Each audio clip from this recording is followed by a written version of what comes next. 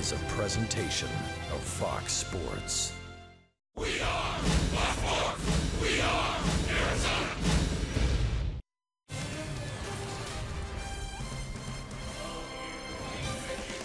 A new look to the D-backs lineup today, hoping to shake things up, shake off this four-game losing streak, and avoid a sweep against the Giants. David Peralta's on the DL. Michael Bourne is here, and today Chris Herman will do something no Diamondback has ever done. D-backs baseball is brought to you by Sanderson Ford.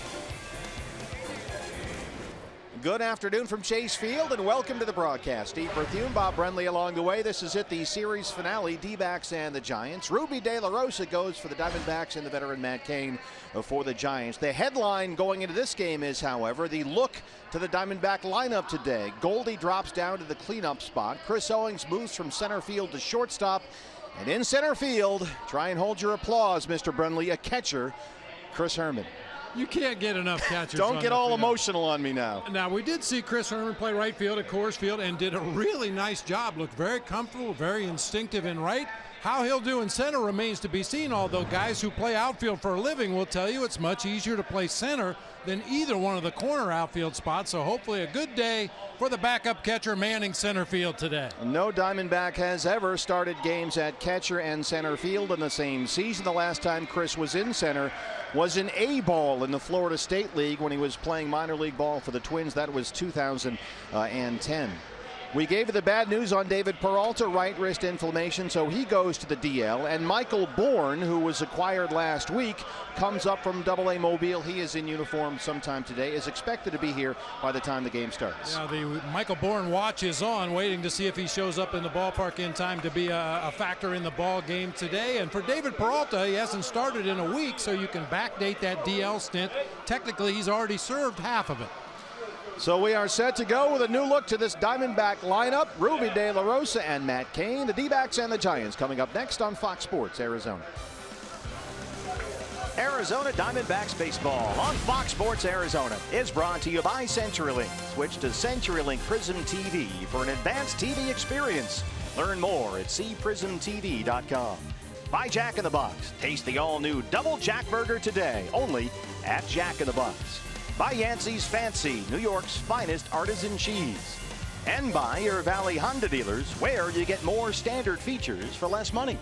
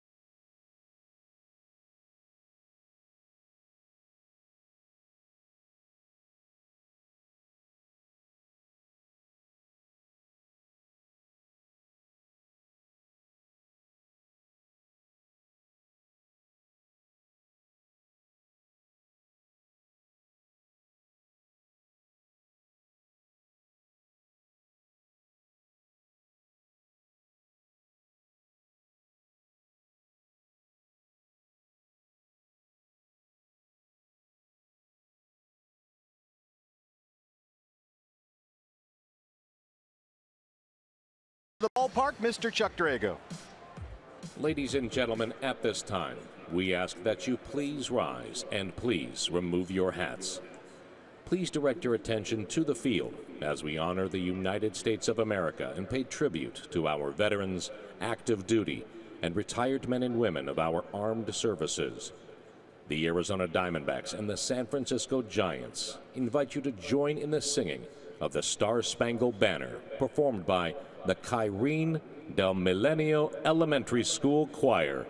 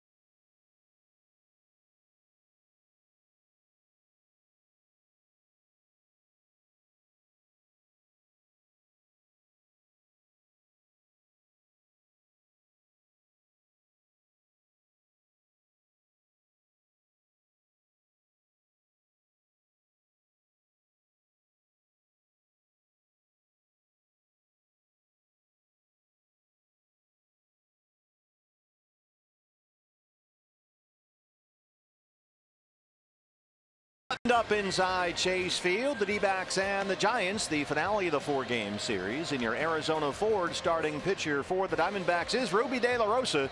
As dominant Tuesday at Coors Field as we've ever seen him. He's won 3 of his last 4 starts, allowing 1 run or fewer in his last 3 wins. And Bob, it looks like Ruby believes in himself out there. You can see it, and that seems to have made all the difference. Yeah, that outing in Colorado went a long way towards helping to build his self-confidence. 7 1/3, gave up only 4 hits and 1 run in that ball game. Struck out 6 Rockies batters and had a great slider in a ballpark that doesn't lend itself well to breaking pitches. So hopefully that will lead right into another good outing today for Ruby De La Rosa. Bruce Bochy's Giants 3 over 500, and today they look for their first 4-game sweep in this ballpark since 2010. Yeah, Bruce Bochy doesn't play with his lineup a whole lot, but day game after a night game, a few changes. Denard Span once again at the top in center field. Joe Panik at second base. Hunter Pence in right field. Brandon Belt over at first base. Brandon Crawford back in the lineup at shortstop with Angel Pagan in left. Connor Gillespie at third base. Trevor Brown doing the catching for Buster Posey today, and veteran right-hander Matt Cain on the mound. No Duffy and no Posey for Bruce Bochy. Hunter Wendelstedt is our plate umpire. He has the balls and strikes. We are set to go. The Diamondbacks and the Giants on a Sunday afternoon in downtown Phoenix. And there's strike one from Ruby. Span having an enormous series. He's at 280 now with a home run. He has 8 hits in the series, 4 for 4 last night, including a triple to lead off the ball game.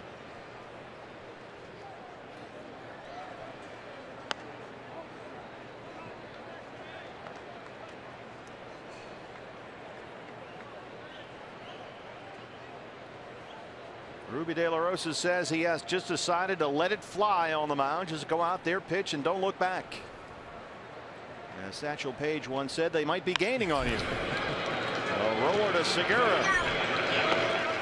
But no one's catching up to Ruby these days. He's won 3 of his last 4 starts. His ERA in those 4 starts is 2.08. Our eye on defense for the D-backs is brought to you by Nationwide Vision Center. Chris Herman, that's right. Chris Herman playing center field this afternoon. Yasmani Tomas in left, Brandon Drury in right. It'll be Lamb and Owings on the left side of the infield. Segura and Goldschmidt on the right side. Wellington Castillo behind the plate, and right-hander Ruby De La Rosa on the mound. Trying to get some offense going against this Giant team. Joe Panic now has supplied a lot of their offense in their 3 wins in this series. He's hit safely in 5 straight games, 256 and 5 home runs.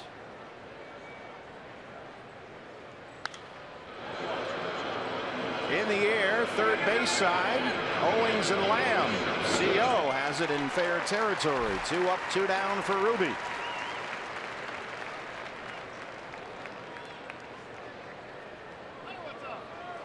That'll bring up Hunter Pence, who's been moved up into the 3-hole today. 288 leading the Giants in home runs and RBIs. This one off Patrick Corbin last night. Skipped off the top of the fence and left. 376 feet 3 inches. Right off the top of the fence and on over into the front row of the bleachers out there and left just enough to get it out of here. 2 outs on 5 pitches for Ruby, and there's strike 1 to Pence. That home run is 6th of the year and the 200th of his career.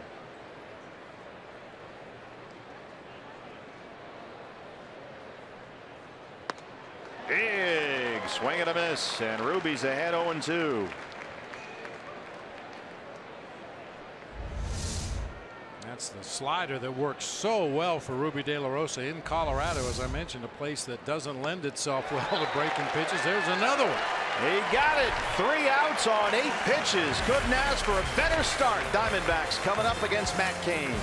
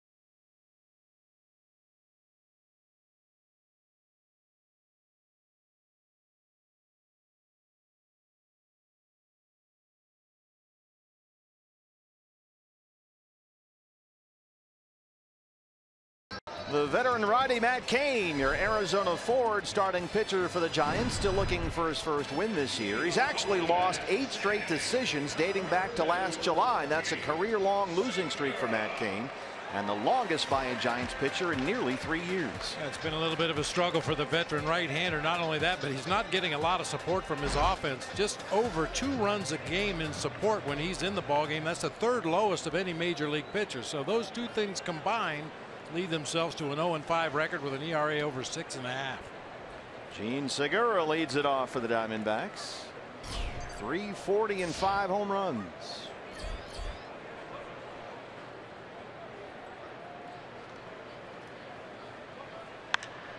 Drive this one toward the right field corner, but it's leaking into the seats and out of play. Segura 0 for 5 last night. That snapped his 11-game hitting streak.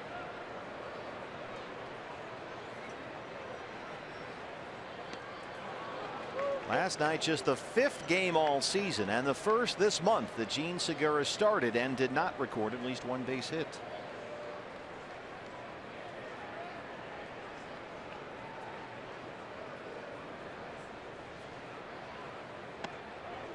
Kane missed inside, 1-2. 2 behind the Nationals. Daniel Murphy for the major league lead in hits. Washington hosting the Marlins this afternoon. Miami leads that one 6-1. Jose Fernandez is having a big afternoon for Miami. 2-2 on Segura.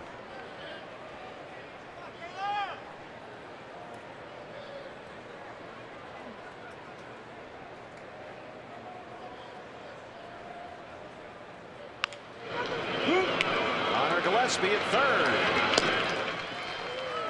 The liner for Chip Hale's Diamondbacks trying to break the losing mojo here at home.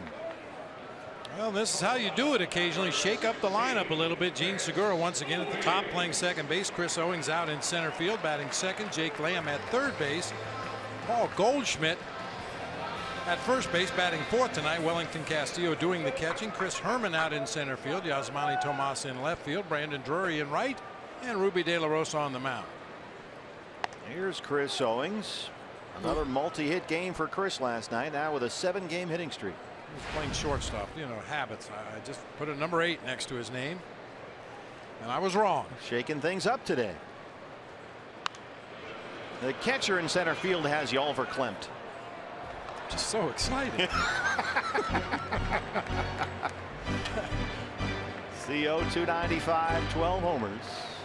And the way he's been hitting lately, you want him up there in the 2-hole.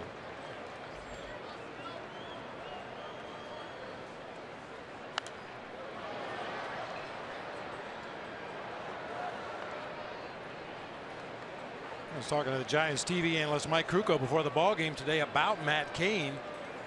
Says he's throwing a few more breaking balls this year, especially to try to jump ahead in the count. There's Mike Krukow on the left, Dwayne Kuiper on the right.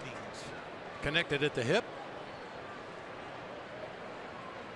Mike was saying that because Matt Cain had that right flexor strain and had some elbow nerve irritation last year, for the last several years he hasn't been able to straighten his right arm at all, you know, which is common among a lot of pitchers. You get to that certain point and it just won't straighten out any farther.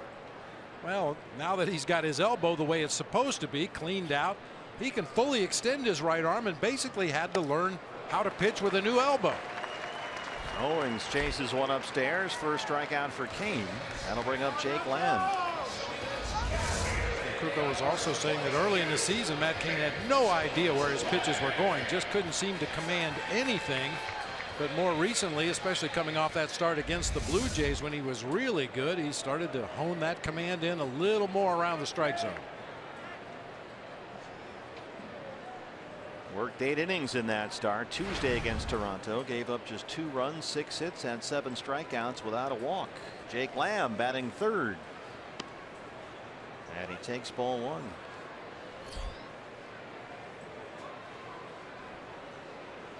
Jake, who tore the Giants apart in the series in San Francisco last month, much more quiet in the return match this weekend. 2 for 12 through the first 3 games here. He's got a double and an RBI.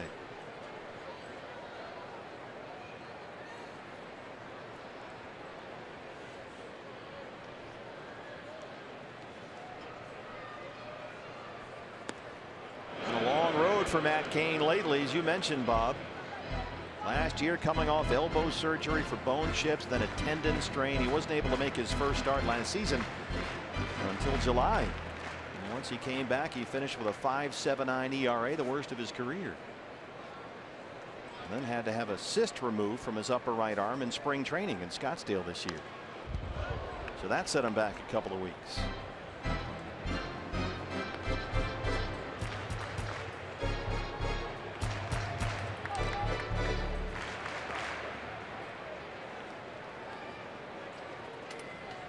Elbow surgery to remove bone chips after the All-Star break a couple of years ago. Strained flexor mass. Suffered at the end of spring training last year, but he looks good here so far. 2 strikeouts, a no score through 1 at Chase.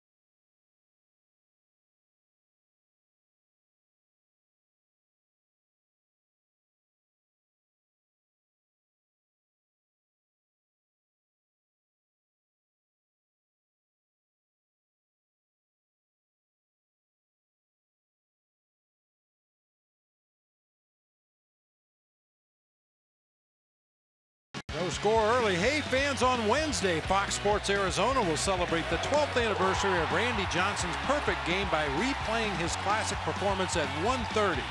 Plus, this is a big plus, Randy will be live tweeting during the replay on D-Backs Twitter page at D-Backs. So he's going to be watching the game, tweeting as he watches it. How about that? So that's a great idea. Yeah. And he'll be tweeting like a madman while he watches that great moment in his career. Brandon Belt leads off the Giants second against Ruby De La Rosa. Got 3 outs on 8 pitches to start off the first. This is a fly ball to Brandon Drew. 1 pitch, 1 out in the second. They retire Belt. Here's Brandon Crawford. They got the Brandons back-to-back today.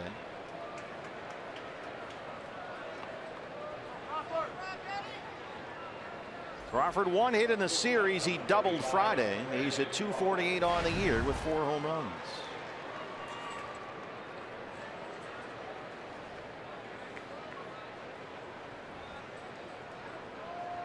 Boy, Bob, you were talking about Ruby's aggression and the way he's believed in himself lately. He is on the attack here this afternoon. There's another one. Strike 1. You must have been looking at my notes. Well, I heard your staff had its meeting, as they always do, coming up with a Valley Honda dealer key to the game. And I will admit to overhearing some of that discussion. He did not go. Yeah, our Valley Honda dealer's key to the game today. Not only for Ruby De La Rosa on the mound, but also for the Diamondbacks offense. Attack. Be aggressive. It's worked well for Ruby on the mound. Hopefully it'll work well for the offense in that batter's box. 1-2.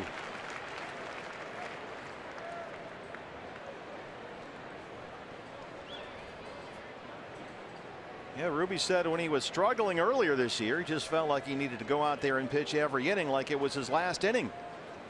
And that approach has worked out very well. Says it feels great. Crawford. Oh, Goldie takes a base hit away.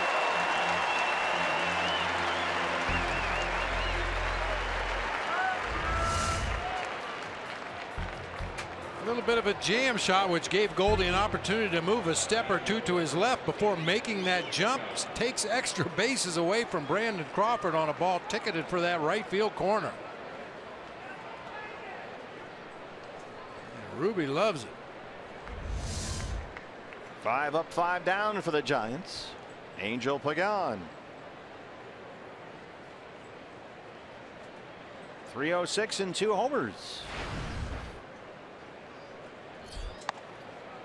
Ball one. Pagan has singled and walked in the series. He was 0 for 4 last night. Came back Friday after sitting out 11 games with a left hamstring strain.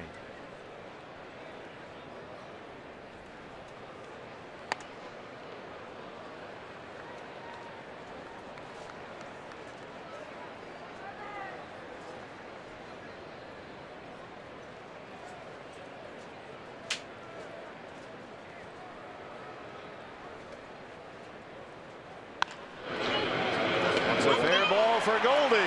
Ruby De La Rosa rolling along. He's retired all 6 he has faced. Diamondbacks coming up.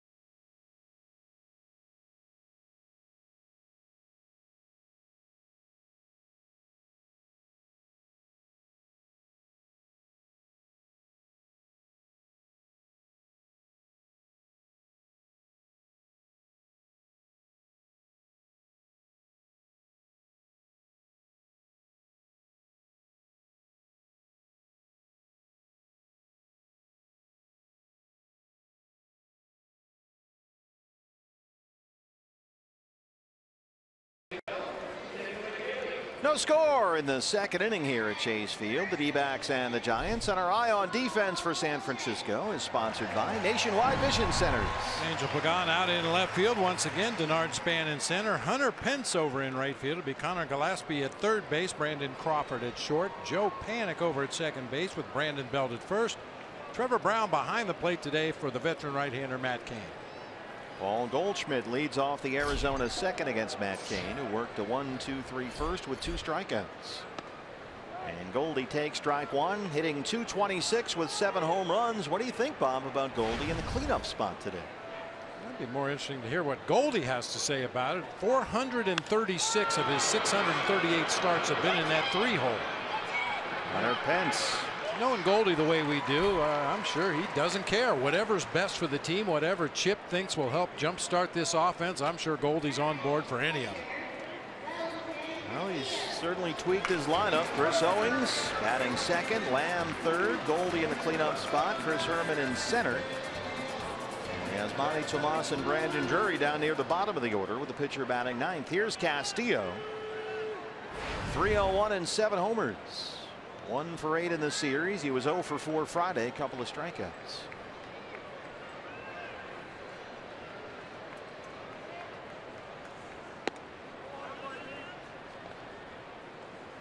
And there is the new addition, Michael Bourne. Just called up from AA Mobile today.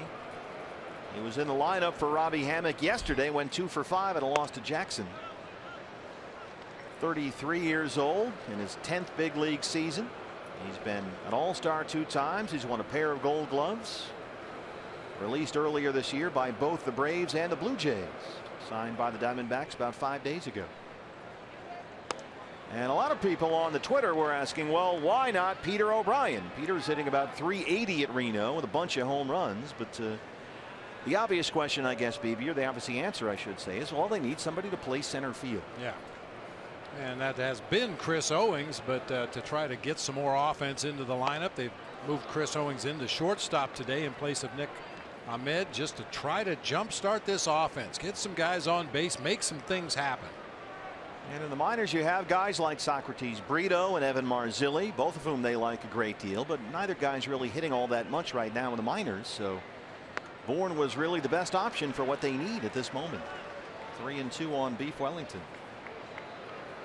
And in a perfect world, you catch lightning in a bottle, just like the Diamondbacks did with Gene Segura. Michael Bourne, a guy that's had some success in his career, 10-year veteran, as you mentioned, a guy that knows the ropes, knows what's needed out of a backup outfielder. Called strike 3. That's 3 strikeouts for Kane.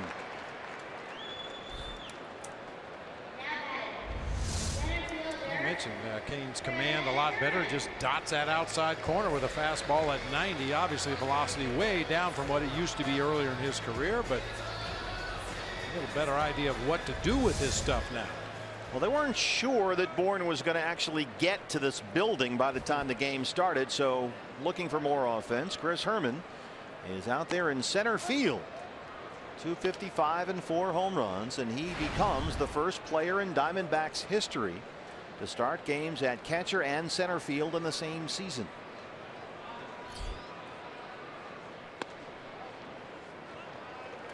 Craig Biggio jumps to mind immediately as a guy that may have done that at some point in his career. He initially was a catcher, moved to second base, ended up out in center field, back and forth. He played all 3 of those positions throughout his career.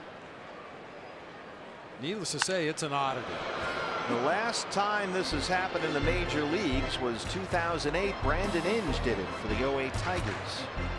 But you're right, Biggio flip-flopped a lot. Not often in the same season did he play catcher in center field, but he actually moved back to center very late in his career after starting out as a catcher and then moving to second base.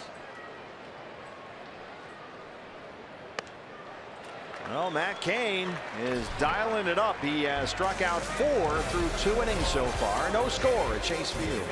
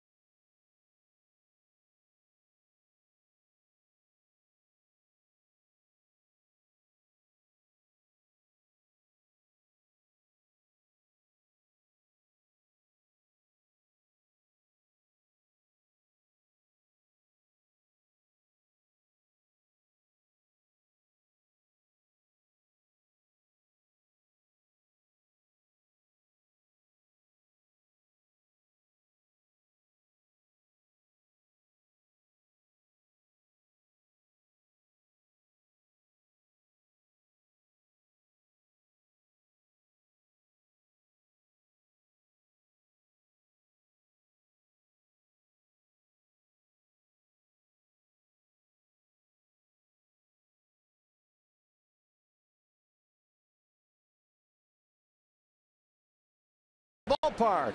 Diamondbacks Sunday Baseball on Fox Sports Arizona is presented by our friends at Sanderson Ford. And we are set to go for the 3rd inning. The Diamondbacks and the Giants, Matt Cain and Ruby De La Rosa. Boy, both guys look like they mean business here today. Yeah, early on throwing a lot of quality strikes in the early going. Both teams offensively making some soft contact, if any contact. There's Kaylee. You're on, Kaylee. She is our Sanderson Ford Kidcaster. The whole family's up here in the booth on this Sunday afternoon.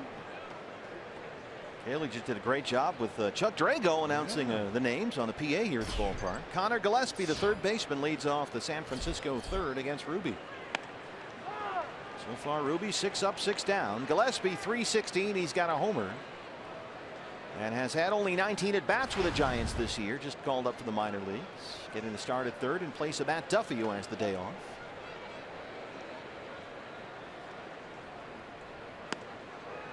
Oh, and 2.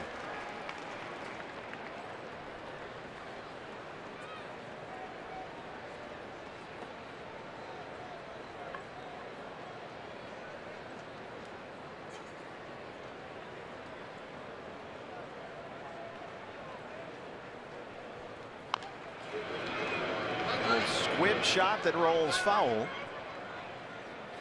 Ruby was talking about this reliever's mentality that he's picked up from those relief appearances early in the year, which really have seemed to sort of reset his clock and compass. He loves the approach of going out there and pitching every inning like it might be his last, like he's a relief pitcher in a sense, 1 inning at a time. And that attitude, he believes, has really helped him to minimize his pitches every inning because he makes him think like a bullpen guy. So he's had to go out there and just hit his spots, and that results in not throwing as many pitches because he's more efficient. And when he's more efficient, he's actually throwing the ball harder. The velocity has been noticeably up. Well, his stuff is so good when he's in and around the strike zone. He doesn't get hit real hard. Overpowering with his velocity at times. At other times, that two-seamer becomes a good pitch for him. Recently, the slider has been absolutely devastating. It's the conviction in his pitches and the belief in his stuff that has seemed to make all the difference. This is there, and it's 2-2. Because he admits as the season has gone on, he has developed more and more confidence in that fastball. That has been the big weapon, along with the slider. It starts with a fastball, and he says he didn't have that confidence in his fastball before, but now he's adopted this mentality. Just be aggressive, throw the fastball in the zone and see what happens. And what happens more often than not is they can't hit it.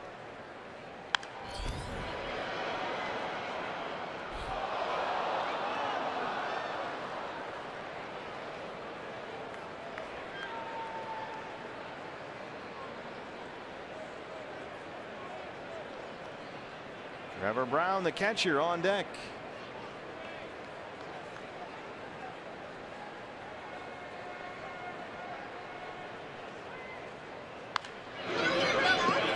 Behind first base coach Bill Hayes. Looks like Kaylee's got some siblings up here in the booth too. Mom and dad are here. Oh, the whole gang. Well, you can't distract them from the ice cream. Yeah, the ice cream is the most important thing right now. They've got the Cold Stone. They are locked in. Can't blame them. 3-2 now on Connor Gillespie.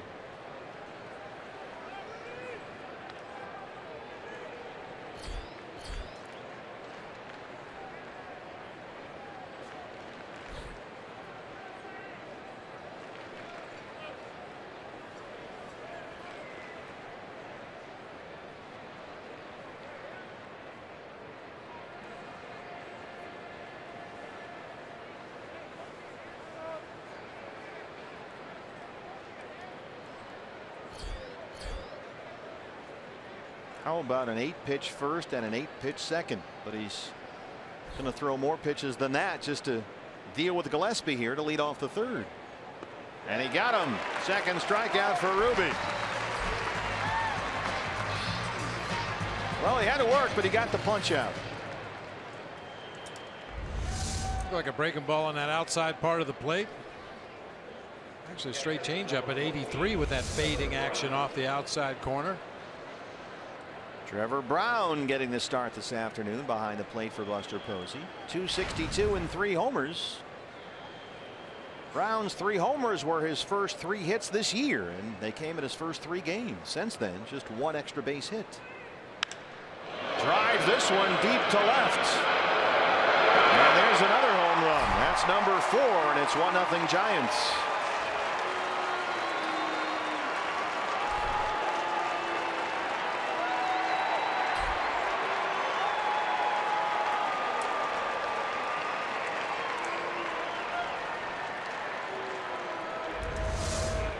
A get ahead fastball right here to the backup catcher up in the zone at 94.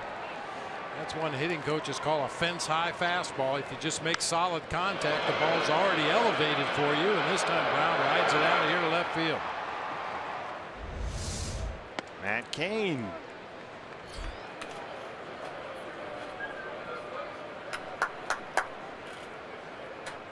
That's the way he started his season, Trevor Brown. He gets this up in the air behind second base. Segura has it, 2 outs. Hey fans, when the Diamondbacks win, you win at Papa John's. The day after every Diamondbacks win, you get 50% off your regular menu price online order at Papa John's. Enter promo code DBACKS50 at papajohns.com. Denard Span grounded out to lead off the ball game after a 4-for-4 last night. Had base hits in his first 4 at bats, then was hit by a pitch in the 9th, ended up scoring a run.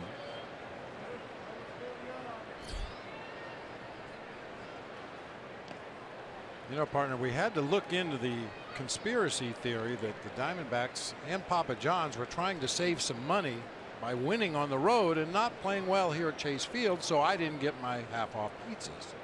You have been throwing that theory around lately. Did you? Is there anything scientific evidence to back it up? Not yet. I didn't think there would be. Segura retires Span, but Brown homers, and the Giants take a 1-0 lead.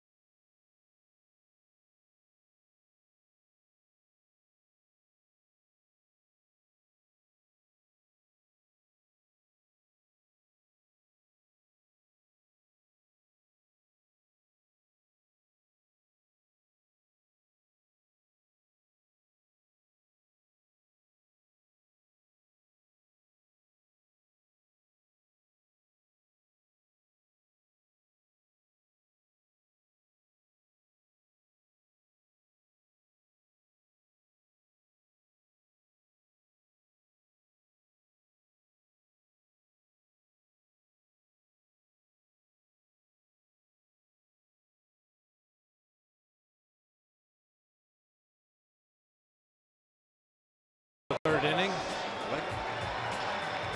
Our Geico legacy moment this day in baseball history. Back in 1973, a real young looking Nolan Ryan threw his very first career no-hitter against the Kansas City Royals. First of 7 no-hitters that Nolan threw in his career. And the game happened to be caught by Jeff Torborg. It's his 3rd as a catcher. Smart fingers. 7 no-hitters. Can you imagine? Oh. Yasmani Tomas will lead off the Diamondback 3rd against Matt Cain, who's now got a 1-0 lead. Trevor Brown a solo homer, his 4th of the year. You were telling me about the movie you just watched entitled Fastball. They did all this sort of scientific research, and they determined that the Nolan Ryan was the hardest thrower ever, right? Yeah, I mean, you know, different eras in baseball, obviously they had different technology to try to time a pitcher's velocity. I mean, Bob Feller threw his fastball against a motorcycle that was driving by at whatever velocity. They had some low-tech equipment for Walter Johnson to try to figure out how hard his fastball was, but with the technology we have nowadays, they went back and determined that Nolan Ryan at approximately 108 miles per hour threw the fastest fastball ever. It's a fascinating documentary. I think baseball fans would love to see the evolution of the game and how the velocity of the pitchers and the style of pitchers has really changed over the years. Yasmani Tomas gets this up in the air for Pagan, just shy of the warning track, and he's got it for the first out. 7 up, 7 down against Kane.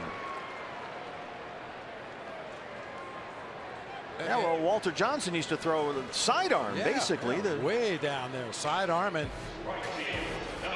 in the experiment that they did in a laboratory, they had a big frame set up, like a 6x6 frame with copper wires, thin copper wires between the frame and a plate behind it, and the ball would go through the copper wires and trigger the timing mechanism, and then when it would hit the plate, it would stop the timing mechanism. But the thing that was amazing is he was doing this in a pair of dress pants, a white shirt, and a tie. It was much more formal then. Brandon Drury. But he threw 7 no-hitters, so whatever you tell me, I'm going to agree with. He was the fastest. I know he grunted the hardest. And if that equates to speed, then there's no doubt in my mind he threw the hardest. Well, it had to be intimidating, right? Everything about Nolan Ryan was intimidating. He would throw a pitch and come off the front of the mound and take his throw back from the catcher and walk all the way around the first base side of the mound, around to the back, rubbing up the ball and looking at the batter the entire time.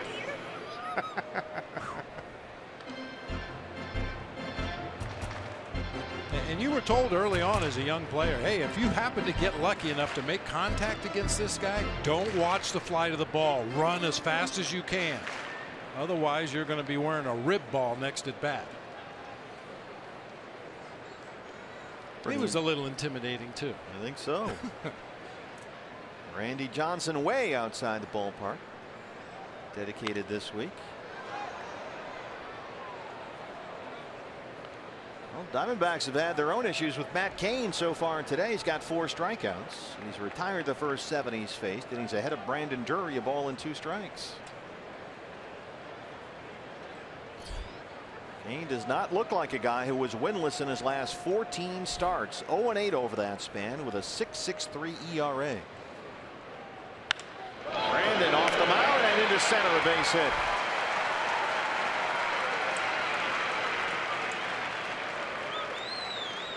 First base runner for the Diamondbacks against Matt Cain.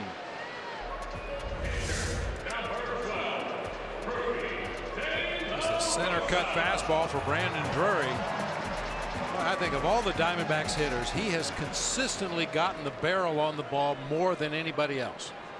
Doesn't always get base hits, but he barrels the ball up and hits it hard somewhere nearly every at bat. He is a hitter. What a young man they have here. Another reason why that Justin Upton trade from several years ago looks so good. Ruby pops up the bunt attempt. It's got some spin on it, and Cain throws it away. Drury gets third, and Ruby's aboard. That one had a lot of spin coming down on like a sandwich on a green, and it spun away from the Giants that time.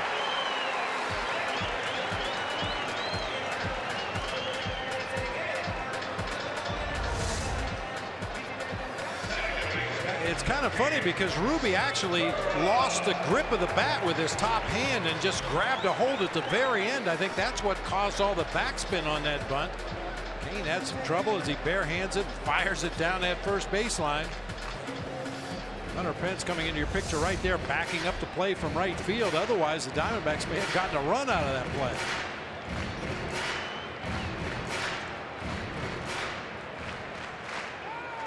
They put an error up on the board. D-backs have runners in the corners, 1 out. Here's a look. Watch this land. Yeah, and the hand on the bat is what got me. When Ruby went to slide his hand up the bat, he completely lost contact for a moment. There's a tapper to panic. Crawford. Segura can't quite beat it out. And Matt Cain gets the double play ball he was looking for. No sign of a challenge yet from the Diamondback dugout. We'll stay right here for the moment. They're going to have a look. Glenn Sherlock on the phone. Remember, it's a catch when it's in the back of the mitt right there. Maybe by a cleat. But but there is no challenge forthcoming, so that ends the bottom of the third. We'll go to the fourth. D-backs trail it 1-0.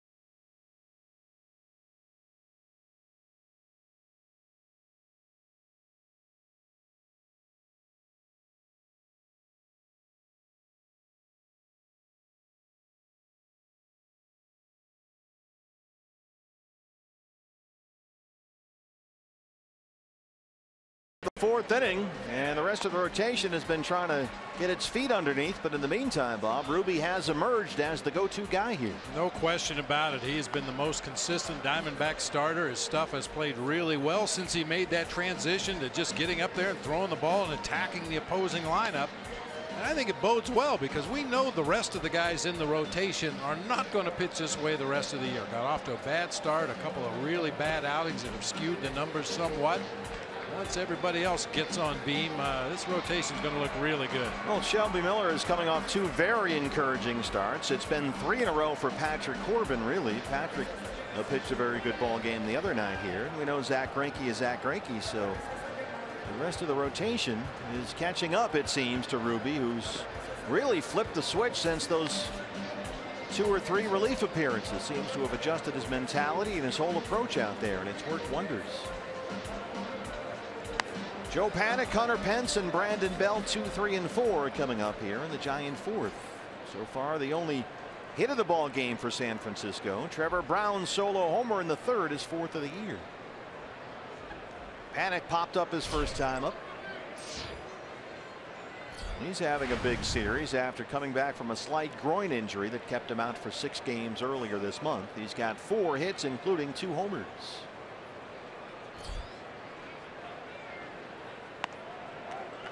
Ruby started this inning at 30 pitches, 21 for strikes. That's the same percentage we saw at Coors Field in his last start. He's ahead of Panik 0-1.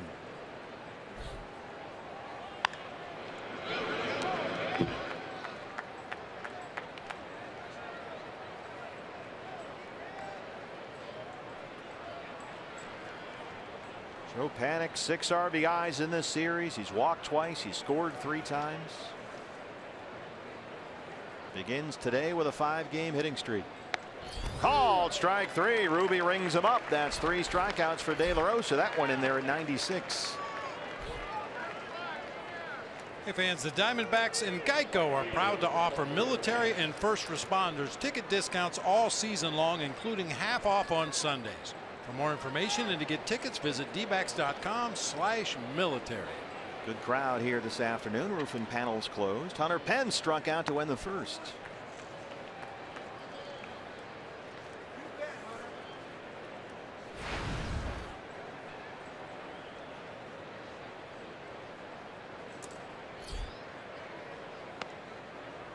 Buckled him that time, but missed. It's 2-0.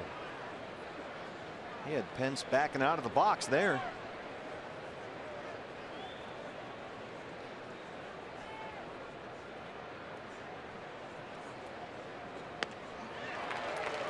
He's got him really off balance. Well, when he's able to drop that slider on the outer third of the plate the way he has against Pence so far in this ball game, that's nearly an unhittable pitch, because Hunter Pence steps in the bucket a little bit. That front side flies open like that. 2-2.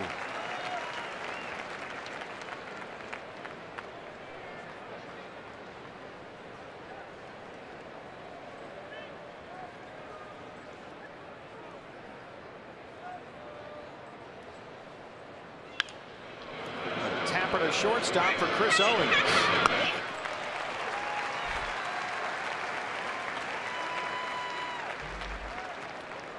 Four in a row set down by Ruby since the Brown homer. Here's Brandon Belt. Belt flied out his first time up. 2 singles, 2 walks in the series. He's also struck out 4 times. They'll put the overshift on the right hand side against the left hand hitting Belt.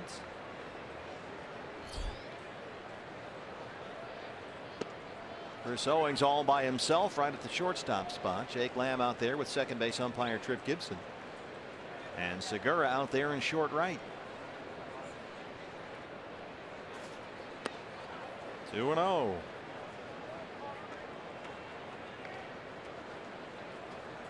Brandon Belt has reached base safely in 22 straight games. His career high is 24 straight, set last year. And this is a guy who was cut way down on his strikeouts this year. He's doubled his walk rate. He's walking twice as much. And that's got him top 5 in the league at on base percentage. He's got more walks than strikeouts.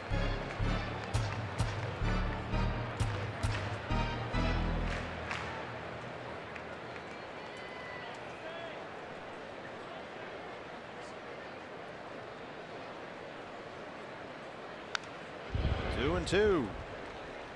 Well, obviously, when you're mixing and matching in the outfield and occasionally playing guys out of position, you're going to play a little deeper. We've seen Yasmani Tomas do it in left. We've seen Brandon Drury do it in right. And you see that area that's kind of patched, that rectangular area. That's where most right fielders normally stand. And eventually it shows some wear and tear, so it's been patched. But you can see how much deeper Brandon Drury plays than most right fielders in the game here in this ballpark. He'll back up between that rectangular area and the warning track by the time the pitch is thrown. And that's because as an inexperienced outfielder, he's better off coming in on the ball than going back. Always more comfortable coming in, trying to keep that ball in front of you. The biggest fear you have playing out of position in the outfield is a ball hit over your head. Well, he hit it over his head there, and it's in the seats.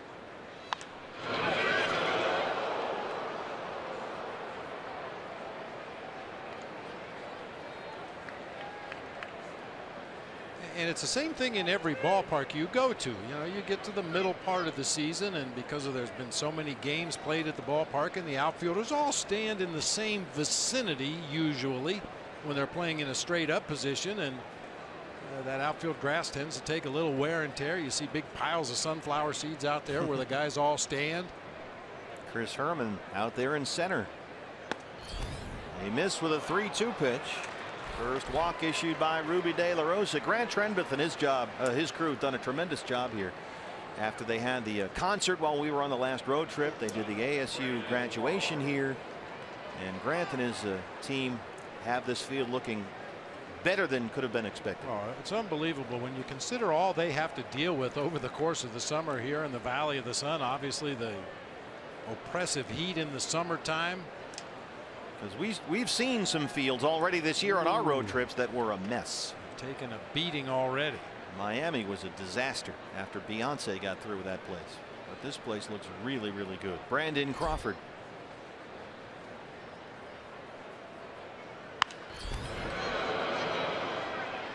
I don't know if you've had the opportunity to see the grow lights that they have mounted on the carts. Yeah, you know, occasionally when it is so hot outside, you don't want to open up the roof and burn up the grass, but it still needs to get some light. So they have these big artificial grow lamps on carts that they'll wheel out from that right field bullpen and make sure that the areas of the field that need to get some light are able to do so.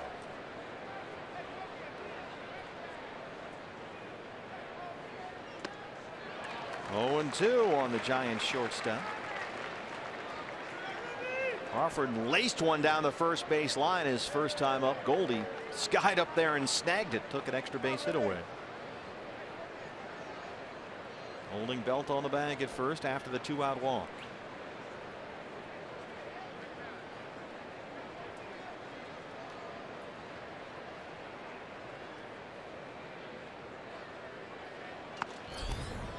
'96 missed away, a ball and 2 strikes.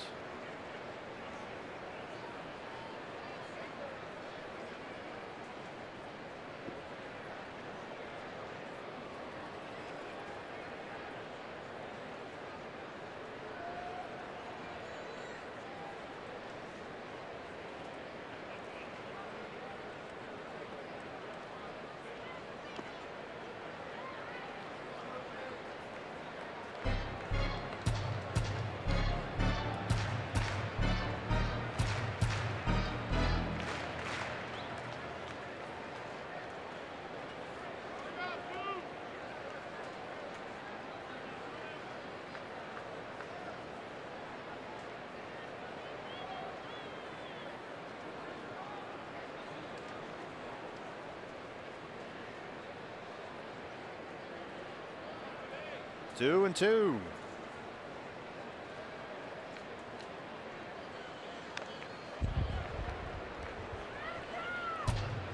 Ruby trying to get out of this inning and strand the 2-out walk using that reliever mentality. He's just thinking about how every inning is like he's coming out of the bullpen. He's going out there trying to get 3 hitters and then sit back down. Do it again the next time. 50 pitches so far, 33 strikes.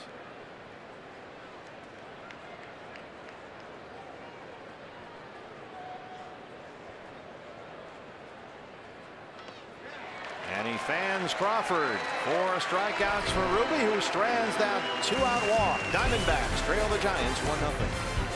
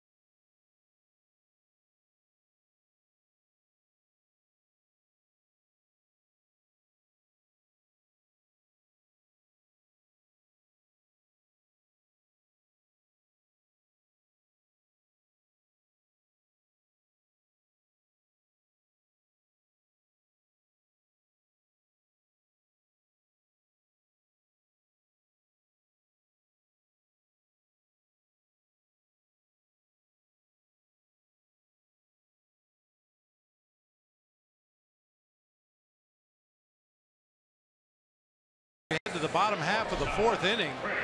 Remember Jimmy John's delivery of the game. Oh, to be a fly on the wall with these 2 guys, Madison Bumgarner and Zach Greinke, talking it over well before the game today as they were getting their running in the outfield. They were almost teammates. Zach was down in San Francisco meeting with the Giants folks in the offseason. Thought about going there. Thankfully wound up here.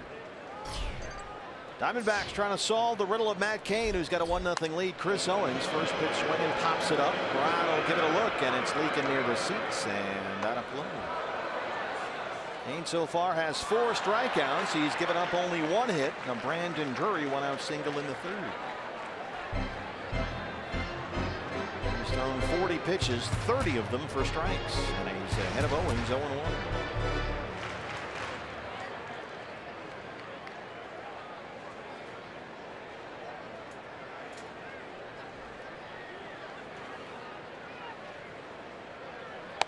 Diamondbacks beat Matt Cain last month at AT&T Park. He allowed 3 runs, 5 hits, went just 4 2/3 in that start. Walked a season high 4, but he's been a much better pitcher lately. There's a little flare out to Hunter Pence coming in, and he runs it down.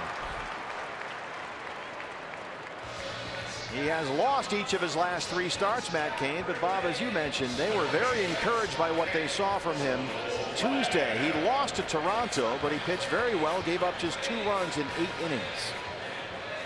So they think he may have turned the corner here. Well, there was a long stretch of his career where he was one of the most dominating pitchers in the game. You know, there's some speculation that all those postseason appearances and all the extra innings that he was forced to throw because of that took its toll in the last couple of seasons for Matt Cain, but looks like he's starting to round back into the shape the Giants expected. Jake Lamb struck out his first time.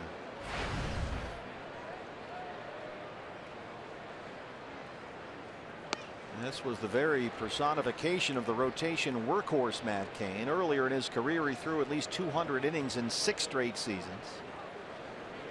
Won 13 games for that 2010 championship team. Pitched over 220 innings that year. That one is ripped toward the right field corner. That's a fair ball. Pence plays it off the carom. Jake Lamb is in there. That's a dozen doubles for the Diamondback third baseman.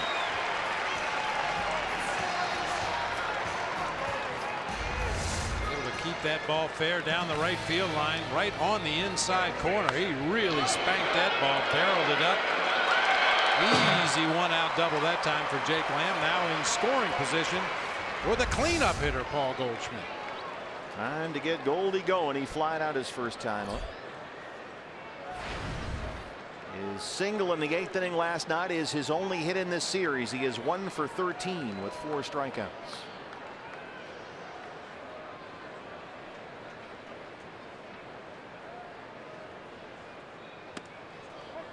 We are halfway through May here, and it's been a difficult month for Goldie. He is hitting 188 in May, walking less, striking out more than he did in April. He has only 3 RBIs this month.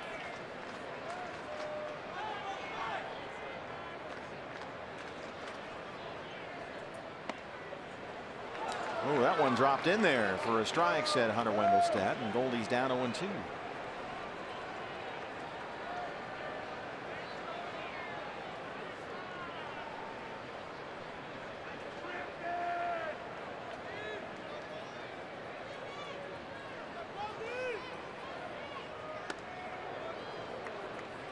There's no doubt the Diamondbacks offense needs this guy to get it going. He is the cornerstone of this offense and has been ever since he got to the major leagues. In his last 13 games with runners in scoring position, he's 1 for 12. Now he has drawn 7 walks in those situations. Most teams, no matter whether he's hot or not, they're not going to give him much to hit with runners in scoring position. That one gets behind Brown, and Jake Lamb moves up. It skipped away from the Giant catcher. Wild pitch charge to Cain. Well, A.J. Pollock is likely going to miss almost all of this year. David Peralta went on the DL today. Hopefully he's not there long. But those are your main offensive cogs here, and it all centers around this guy. So you're already 2 down now, and Goldie's struggling. You can only sustain some type of 500 record for so long when your big boys just are either injured or slumping. Yeah, I didn't mean to put it all on Goldie by any stretch of the imagination. In this series as a team, they're 4 for 26 with runners in scoring position as a squad with 10 strikeouts. What we thought was going to be the heart of the order here, Pollock and Peralta and Goldie, the herd has been thinned here. And other guys have done a nice job picking up. We've seen Drury get on a run. Jake Lamb had a big series in San Francisco. Chris Herman was immense in Atlanta. Other guys have chipped in. Chris Owings, the hottest hitter in the lineup right now. But eventually the big boys have to step up. This is a fly ball to center field. Lamb's at third. Span has it. Here comes Jake, and we are all tied. The RBI for Goldie.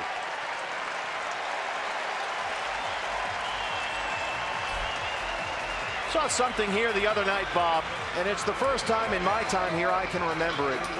The Goldie chant from the Diamondback fans here. Don't recall ever seeing that before. You get the sense that all of D-back Nation is being patient, and they're all behind him because they know eventually that tide is going to turn. Well, he's built up enough equity with this organization and these fans that they understand that this is baseball, and even the best of the best are occasionally going to do a little less than you expect them to do. But I think like everybody else around baseball, including opposing pitchers, they know that it's only a matter of time until Goldie finds it, and then look out. This whole park was chanting his name for a brief moment during a one at bat at the very beginning of this series, and it was quite a moment.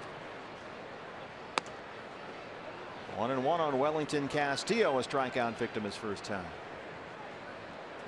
And conversely, you've got Welly here, who's having a big month at the plate. He's hitting over .330 in May.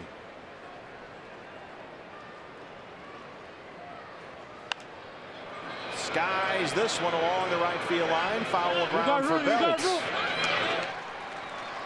And that's the end of the inning. But the Jake Lamb double and the Goldie fly ball have provided the equalizer. We're tied 1-1 as we head to the fifth.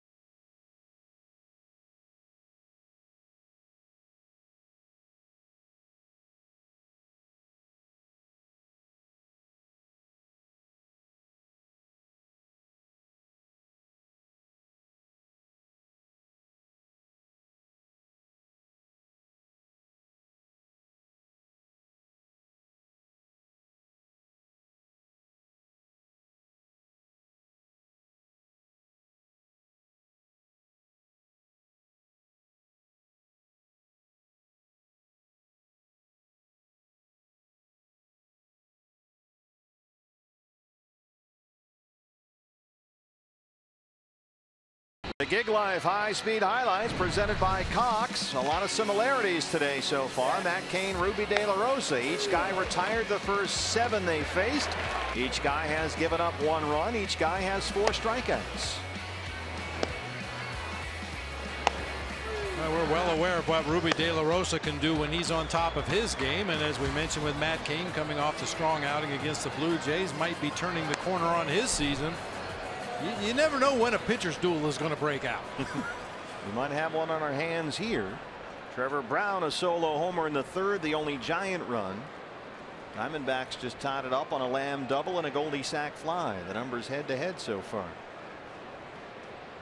Pagan, Gillespie, Brown, 6, 7, 8 in the San Francisco 5th. Pagan grounded out his first time up.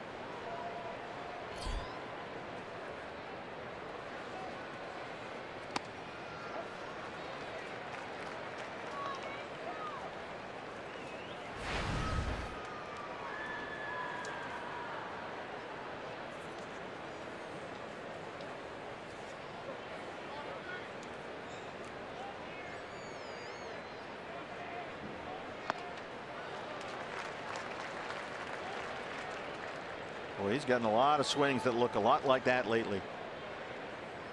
Overmatched. He's got the perfect combination. When he throws that 2-seam fastball, it has movement away from the left-handed hitter. We just saw Pagan flail at one that dipped off that outside corner, and then the slider going the other direction to the righties. Ruby looked like he wanted that one. Doesn't get the call from Hunter Wendelstedt back there.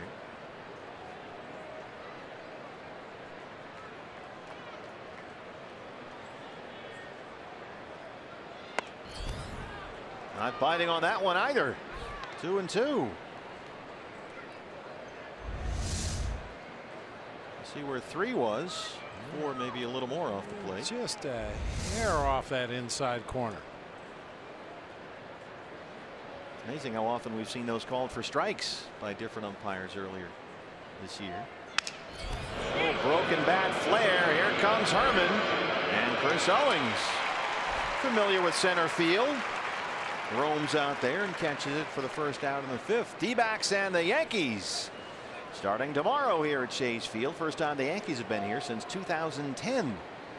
Monday, Tuesday, Wednesday. First pitch for all 3 games on Fox Sports Arizona is 6:40. You can secure your tickets now, fans, at dbacks.com. Robbie Ray, Michael Pineda Monday. Zach Greinke, Nate Eovaldi Tuesday. Shelby Miller will start Wednesday's game for the Diamondbacks. And don't forget, tomorrow is a big day here as we have ceremonies honoring the late great Joe Garagiola Sr. Those ceremonies will start at 6, fans, so you really want to get down here early tomorrow and be in your seat by 6 o'clock, because there's going to be a lot of on-field activity before the game. Bob will be involved. Joe Torre will be here. Various baseball dignitaries. Got a lot planned in what should be a very moving tribute to the late great Joe G. And the start of that D-backs Yankees series. So that all starts at 6 tomorrow. So try and get down here early if you can. Don't want to miss that.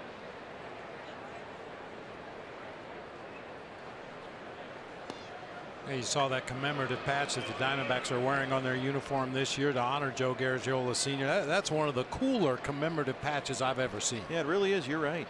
It's a good look. The Giants have a couple on their sleeves right now for Monty Irvin and some other folks. They have some numbers there. You can see that on Gillespie's front shoulder. It's a very unique design for the Joe patch. And if you can't make it down as Ruby gets his 5th strikeout, Fox Sports Arizona will televise the entire ceremony live before the ball game tonight starting at 6. So we'll have the whole thing covered for you. But if you are going to get here, make sure, fans, you're here early. 60 pitches for Ruby, 40 strikes. 2 up, 2 down. Here's Brown, who homered with a 1 out in the 3rd.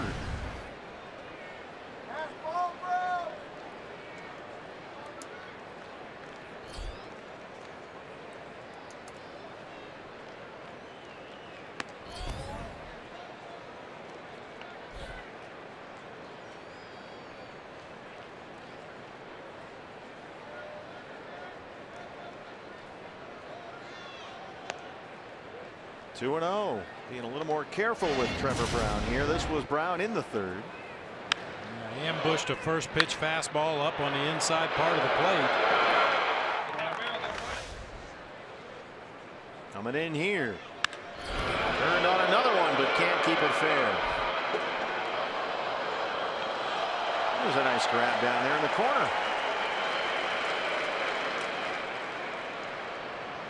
Well, it's only been 2 at bats, and that was a foul ball, but Trevor Brown has proven to me he can turn around an inside fastball. It's time to go out there on the other side of the plate and see how he can handle it. He played his college ball, Trevor Brown, at UCLA. Played a lot of first base, some second base, third base.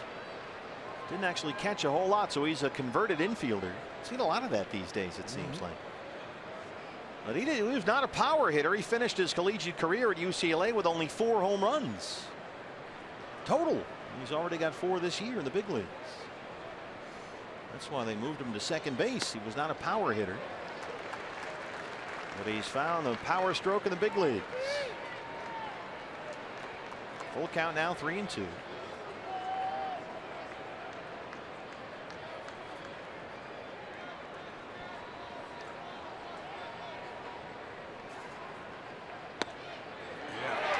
Strike 3. Come on back, Trevor. That's his strikeout, and that's 6 for Ruby, who has set down 4 in a row. Ruby De La Rosa has got it working here again today. The D-backs and Giants are all tied up.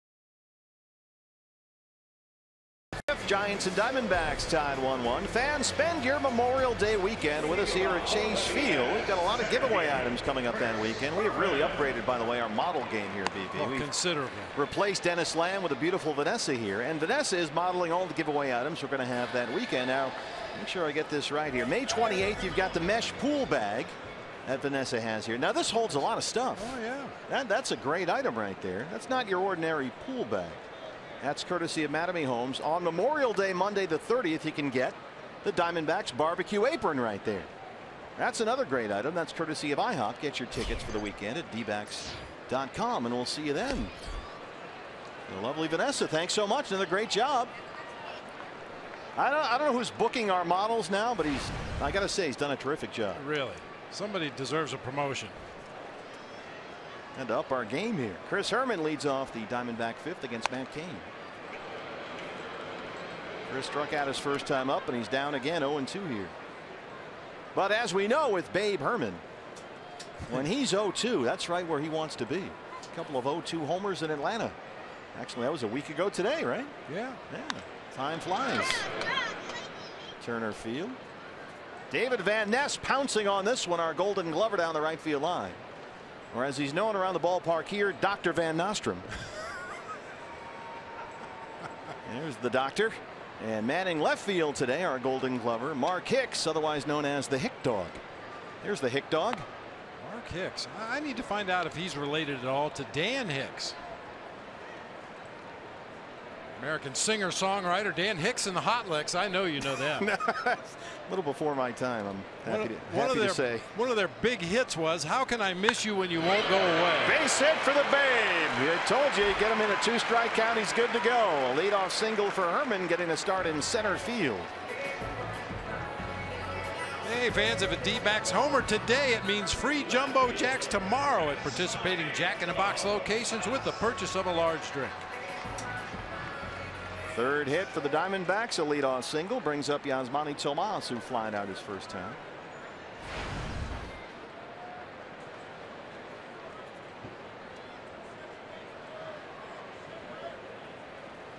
Yasmani, who went 0 for 8 in the first 2 games of this series, came into the ball game late last night in a double switch and went 2 for 2.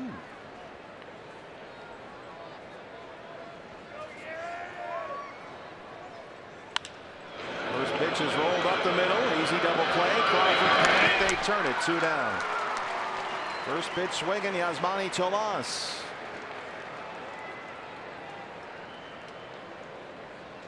And Matt Cain now at 60 pitches. How about 44 strikes?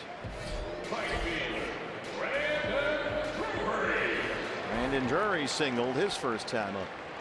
Brandon down in the 8-hole here this afternoon. A lot of D-backs fans here with us on a Sunday in downtown Phoenix. All the Little Leaguers were making their parade around the warning track before the ball game today.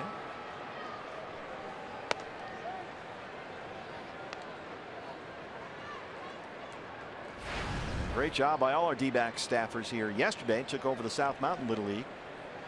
Chuck Drago was down there doing the PA. Bobby Freeman was playing the organ. Randall Delgado, Jake Barrett were coaching them up. The legends were racing around the Little League field. Much smaller track for them, so that was good. When you get a D-back Little League takeover, they bring the Chase Field experience right to you. Teddy Castaldo did another great job with that, coordinating all the efforts there.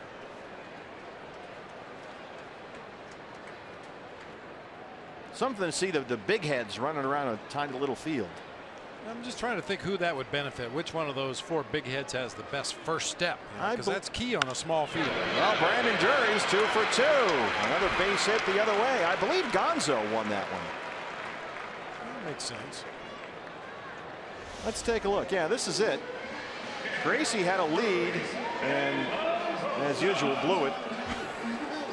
Gonzo got the inside track, and he's the winner. Oh, yeah. Everybody seemed to have a really good time out there. The kids loved it. So here's Ruby. He's got Drury at first and 2 outs. Bounced over the mound. Get through there, and it does. A base hit for Ruby. That's 3 singles in the inning against Matt Cain. And Segura will hit with 2 on and 2 out.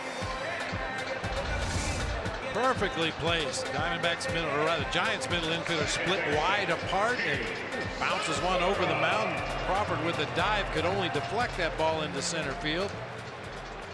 Drury had thoughts about trying to go to third base, but with 2 outs in the inning, he's in scoring position. You cannot make that third out at third base, especially with Gene the hitting machine, making his way to the plate. The old Gong Show reference. Better than being the unknown comic. Segura 0 for 2.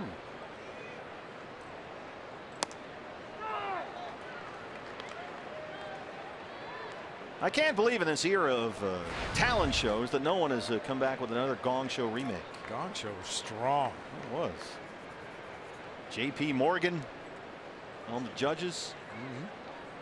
0-1 on Segura. Reaches out and hits a short hop to Panic. And Kane strands 2. He keeps it a 1-1 ball game as we head to the 6th inning at Chase Field.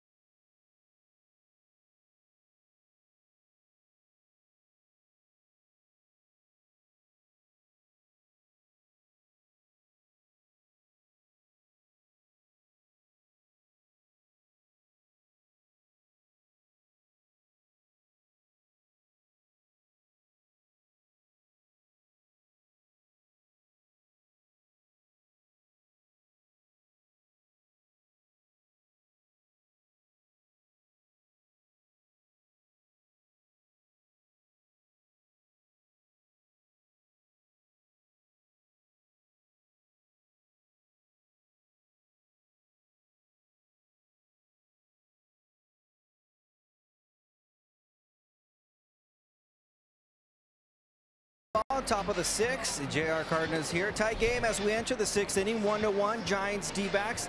Hey, by the way, tomorrow the D-backs open their 3-game series against the New York Yankees here at Chase Field with coverage in Spanish on Fox Sports Arizona Plus, presented by your Valley Honda dealers and streaming live on Fox Sports Go. To find channel listings and the complete 25-game schedule, visit foxsportsarizona.com. Now back to the original members of the A-Team in 80 series, Bob and Steve. Which one am I? I'm not BA, I know that. I have a great attitude. A pity the fool. That was Mr. T, B.A. Baracus. Ruby De La Rosa. Well, you have to pity the fools that try and hit against Ruby the way he's going right now. He's given up only 1 hit in the ball game. That was a solo homer by Trevor Brown, but he has walked 1 and struck out 6 and looks to be the same guy we've seen lately, which is dominant. Yeah, we like that guy an awful lot. And Matt Cain, his opposite number, will lead off the Giants' 6th. Numbers on Ruby so far just about as good as you can ask for. Brown ambushed a first pitch fastball with 1 out in the 3rd for the only hit so far.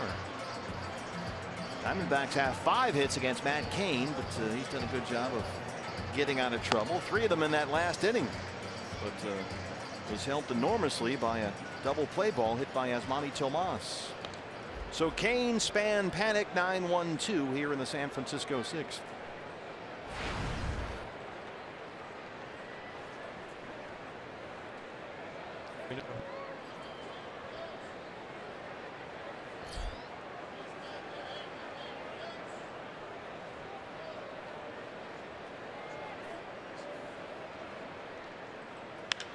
This one is driven to left center field. Yasmani Tomas comes in. 1 pitch, 1 out. 5 in a row set down by Ruby. Hey, D-backs fans, it's Mountain Dew Decision 2016. Dew fans everywhere They've asked to bring back 2 legendary flavors, Mountain Dew Baja Blast and Pitch Black, but 2 flavors go in, only 1 leaves. Only 1 will stay. You get to decide, so vote online at decision.com. It's up to you, Mountain Dew Baja Blast or Mountain Dew Pitch Black. It's the Thunderdome of soft drinks. Here's the darn Span.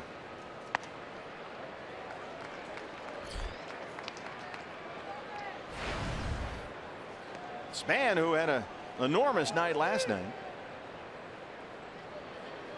8 hits in the series, 4 for 4 last night. So far 0 for 2.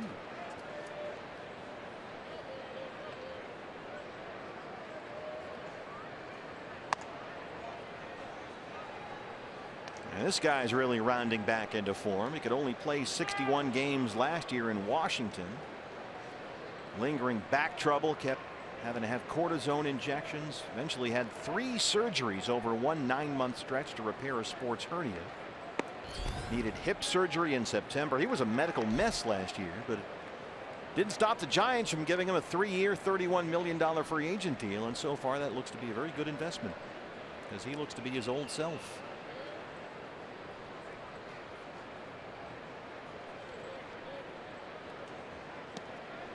Two and two.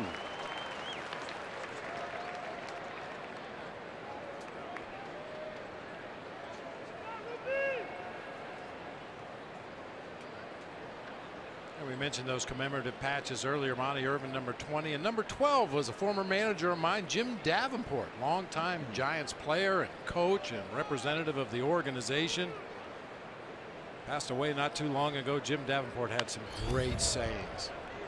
The guy would get a little broken bat floater into the outfield, and the ball would land safely in front of an outfielder, and he said that ball didn't even bend the grass. He was from Alabama, had that southern drawl. This guy's such a bad hitter. When he makes contact, the ball don't make a noise coming off his bat. One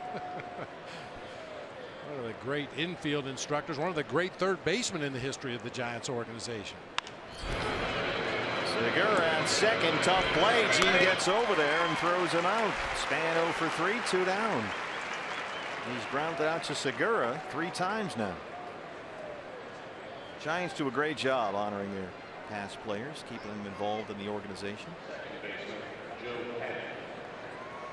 Joe Panik 0 for 2. Yeah, I mentioned it in the series when we were in San Francisco earlier this season. It was quite a shock when Peter McGowan and his group took over ownership of the ball club in '93, and they made a concerted effort to bring back all the Giants greats. And you walk into a spring training clubhouse at Scottsdale Stadium, and there's Willie McCovey in uniform. There's Willie Mays, Mike McCormick, Jim Ray Hart, Jim Davenport.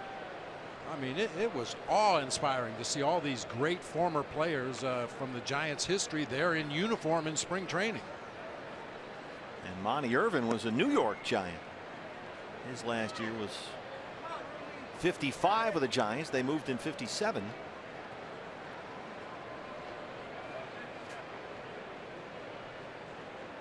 One of the great players in Negro League history with the Newark Eagles, Monty Irvin, a Baseball Hall of Famer.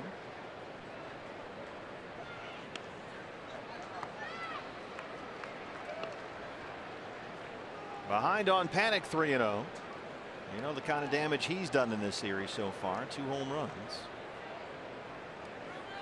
One of those on a 3-0 count, so be careful here. That was against Shelby Miller, a heartbreaker. They missed upstairs. Second walk issued by Ruby. That snaps a stretch of 6 in a row. He'd retired, and with 2 outs, he'll work to Hunter Pence.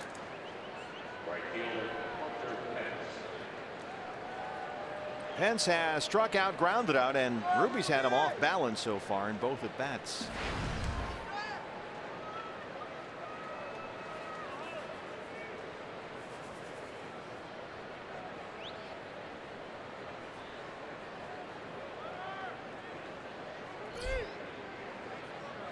Pence has more walks than hits in this series, and that's where he's been trending all year. He's walking twice as much as he did last season.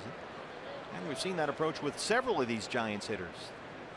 A much more patient group this year, but not so much there, and that's another example. Pence has looked like that against Ruby all day so far. Sometimes there's certain pitchers and certain pitches that you just don't pick up out of his hand, and it looks like so far today Hunter Pence has had all kinds of issues recognizing that Ruby De La Rosa slider. Now is it up to Wellington Castillo to recognize that? He should just keep going right back out there. He ain't broke. If it ain't broke, don't fix it.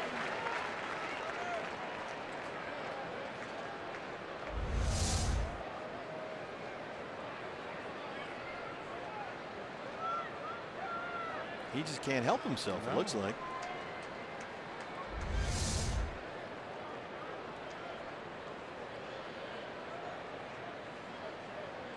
Sometimes in this situation you might chase a fastball up. Let's see what they do here. Set up, down, and away again. Buried that one for the first ball. 1-2. Yeah, the problem with going up the ladder on Hunter Pence is you've got to get to the top rung because he will swing at pitches head high and make good solid contact. That's a good location for that 0-2 slider right there. He swings at 2 of them on the outside corner, so scoot it over a little bit further and a little bit lower and see if he'll chase that one.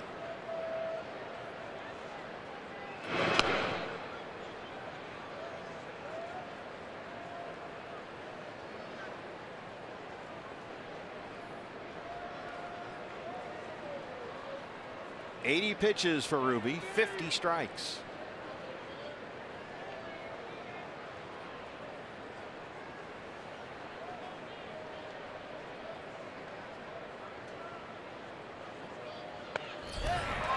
Fastball in, and that's another strikeout for De La Rosa. He's gotten Pence twice. He's got 7 in the ball game, and we are still tied.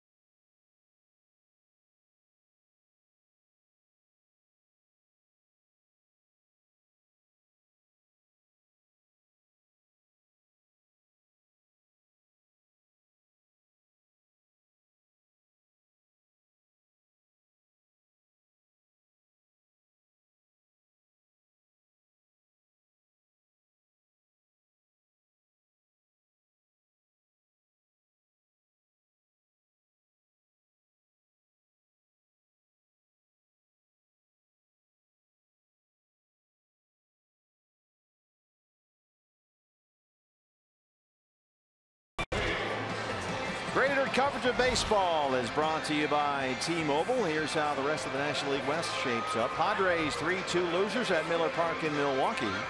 The Rockies at home trail the Mets 3-1 in the 6th inning, and coming up it's the Sunday night game. Boy, Mike Leake's had a tough year in St. Louis. Alex Wood 1-3 for the Dodgers. Chris Owings will lead off the Arizona 6th against Matt Cain. Owings, Lamb, Goldschmidt 2-3 and 4 in a 1-1 ball game. Diamondbacks have out hit the Giants 5-1. CO so far 0 for 2. He struck out and flied out in a 2-hole here today. And playing shortstop, the day off for Nick Ahmed.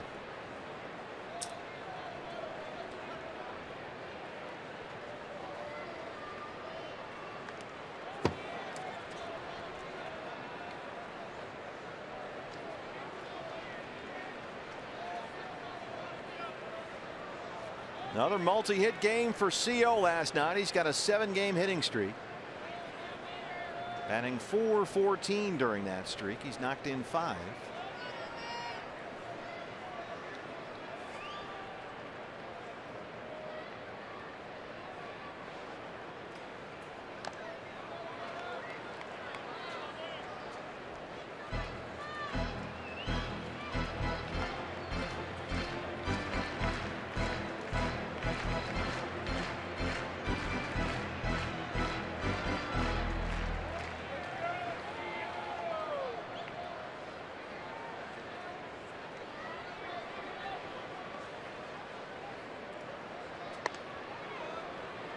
1-2.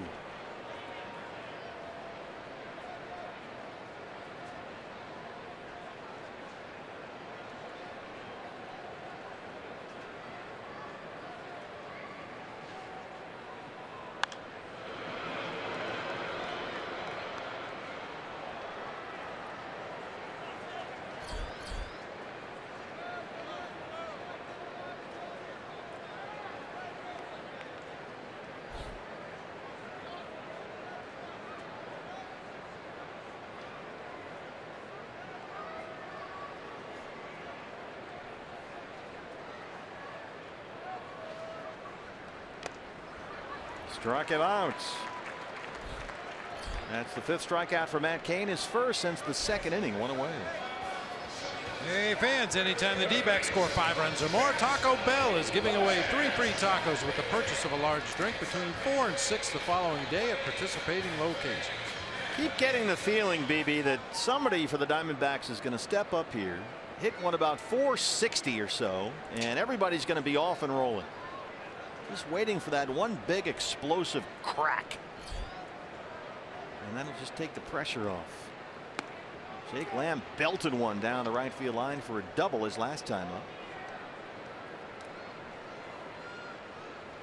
Another hit to right field for Jake, who's been pulling the ball a lot more this year than we've seen him before. Lays off that one, and it's 1-1.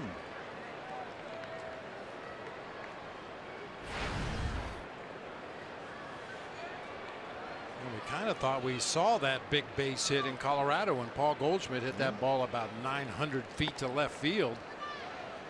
One of 4 or 5 balls he squared up in that series in Colorado. Kind of thought maybe that was going to be the impetus to get the offense going, but unfortunately it hasn't translated yet. Goldie 1 for 13 in the series. Drove in the tying run his last time up with a sacrifice fly after Jake doubled. Went to third on a wild pitch. He's ahead 3 balls and a strike. Well, Jake has gotten so good at working counts. Cain threw him a first pitch strike. He's worked at 3-1. Much more patient approach this year. Drives that one right at Pence, though. It backs him up. And he's got it on the warning track. That one was belted.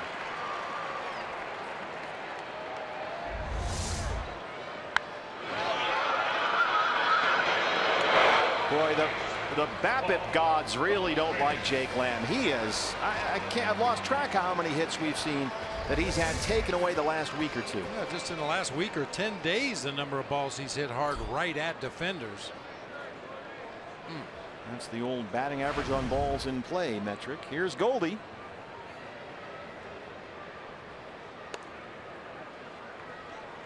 And Goldie for so long has been deadly effective driving the ball to the opposite field, right and right center. But he has not done that this year. He is pulling the ball much more often than ever before. Not really hitting the ball up the middle the way he did last year. Staying on the ground a lot more often. In fact, nearly half the balls Goldie has hit this year have been on the ground. The lowest fly ball and line drive rates of his career right now. And he's down 1-2.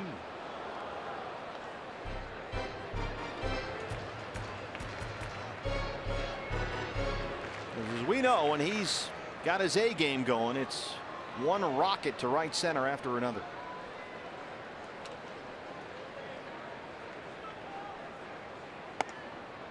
2-2.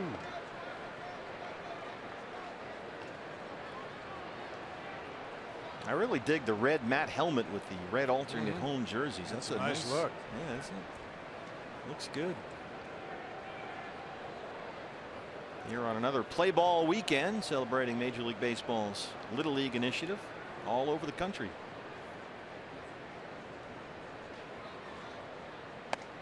But there'll be a lot of kids playing ball as soon as they get home today, because the giveaway item today was a youth T-ball kit, bat, a ball. See, that's a great idea right there. D-back logo on it. Get him out there in the backyard running around. 3-2 to Goldie. I would venture to guess that I played a lot more wiffle ball games in my life than I played real ball games. Well, it's just easier. You're out in the backyard. You only need, what, 3, 4 guys? Yeah, if that. Make up some rules.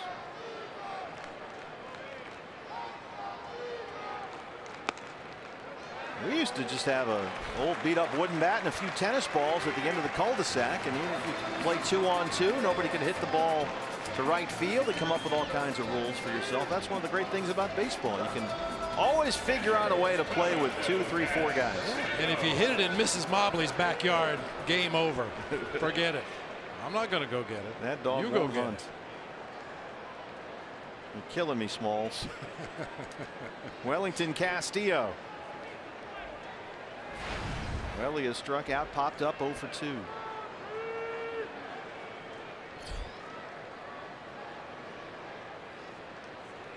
You asked me a couple weeks ago, well, the first job I ever had, it was mowing lawns and shoveling snow, making a couple bucks here and there, and most of that money went for repairing neighbors' windows.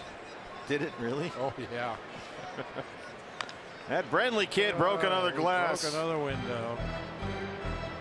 Now, did you have to go over and actually do it yourself? No. My dad would do it. He was very, very handy, but had to pay for all the materials. And where were you playing? I mean, what was you didn't have a sand lot or something? Well, we did, but like you said, if you only have 2 guys, you kind of invent a game, and a lot of those ended up being in somebody's backyard, and windows were just a little too close.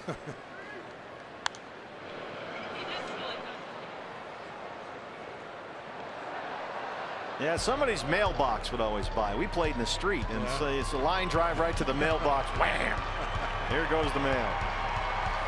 It's funny, you travel around baseball and anecdotally you say, geez, we saw Giancarlo Stanton hit one over the sculpture in Miami, or we saw somebody hit one out into McCovey Cove, way out into the cove. In the neighborhood it was a little different. Your measuring sticks were a little different.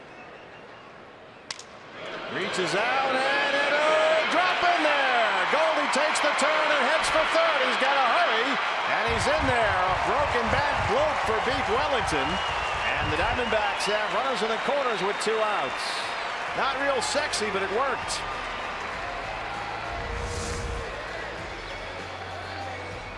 These are the ones you love with 2 outs in the inning, because Goldie's off with contact. No other way is he going to make it to third base on that little blooper, but because there's 2 outs in the inning, he just puts his head down and goes. He'll make it into third base there, putting D-backs on the corners with 2 outs. Well, we'll see if Chris Herman can get the big hit. He has done that so often as of late. He singled his last time up. He's 1 for 2. Strike 1. Herman starting in center field this afternoon. And he had never played even a single inning in center field in the major leagues. Last time he played center, 9 starts in 2010, playing Class A ball in the Twin system. And he's got Kane right where he wants him. He's down 0-2. And I mentioned it in the open of the show. Even guys that play outfield on a regular basis will tell you that it's much easier in center field. You see the location of the pitch on the plate. You can read the batter swing. Is he ahead of the ball? Is he behind the ball? You get a little better jumps.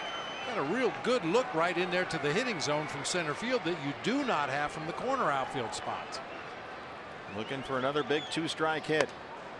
Kane missed upstairs. Herman, the first player in D-backs history to start games at catcher and center field in the same season.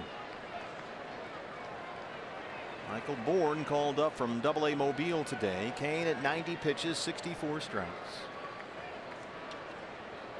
Goldie at third, Castillo at first, 2 outs. 2-2. And Chris's bat has become such a critical part of this lineup. You got to find spots for him. Last dozen games, he's hitting better than .370 with 14 RBIs.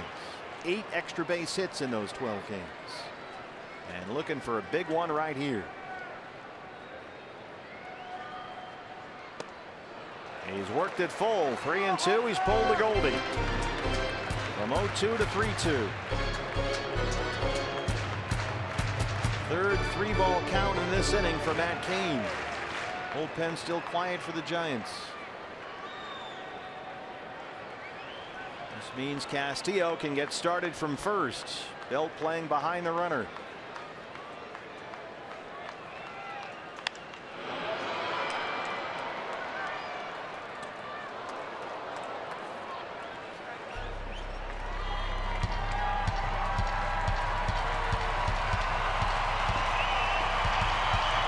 Goldie at third.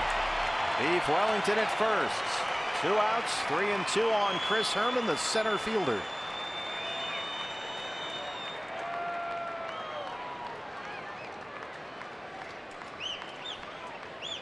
There goes Castillo. Walked him, bases are full. Well, Kane got the first 2 outs in the 6th, but he's gone walk, single walk. They're loaded for Tomas. Here comes Dave Righetti. Bullpen will get busy for the Giants.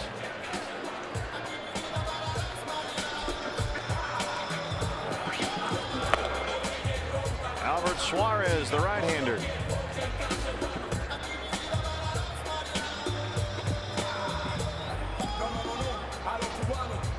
Tomas, so far against Kane, has flied out and hit into a double play. He's been up there hacking.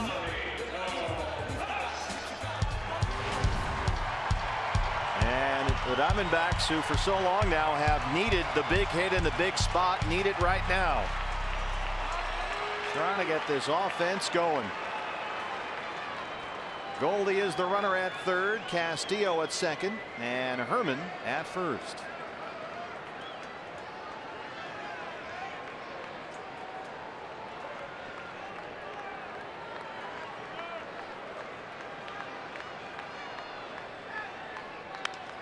First pitch is lifted in the air, foul ground. Brandon Belt has room. Tomas fouls out on the first pitch and leaves him loaded. We'll go to the 7th, tied at 1.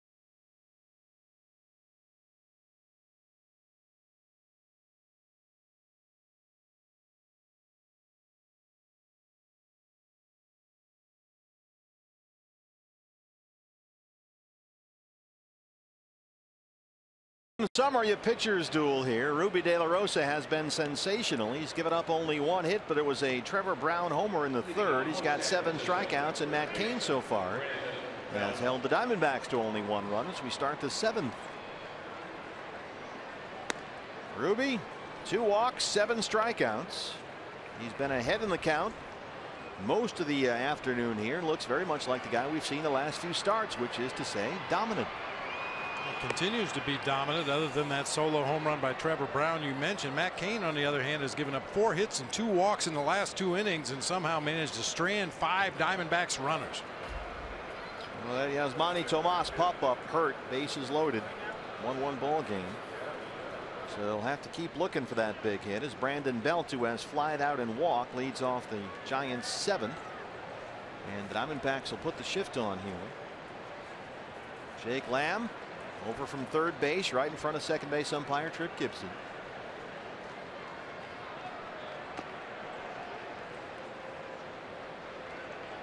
Giants have won 11 of their last 14 games in this ballpark. And that needs to change. Today would be their first 4-game sweep at Chase Field since 2010. But Ruby is really giving them a ball game here today.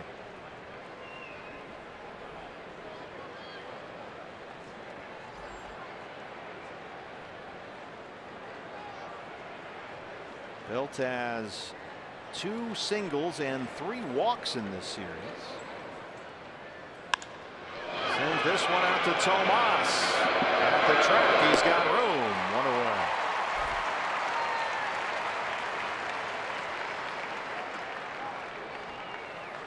Hey fans, follow Arizona Diamondbacks baseball live with the MLB.com at Bat app. Stay up to the moment at any moment with game day, live game video highlights, StatCast, news, and more. Download MLB.com at Bat, the #1 app for live baseball on your phone or tablet. Brandon Crawford 0 for 2.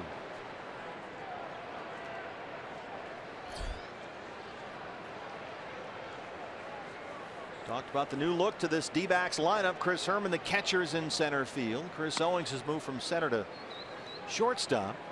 And Michael Bourne called up from AA Mobile. 2-time All-Star, 2-time Gold Glover.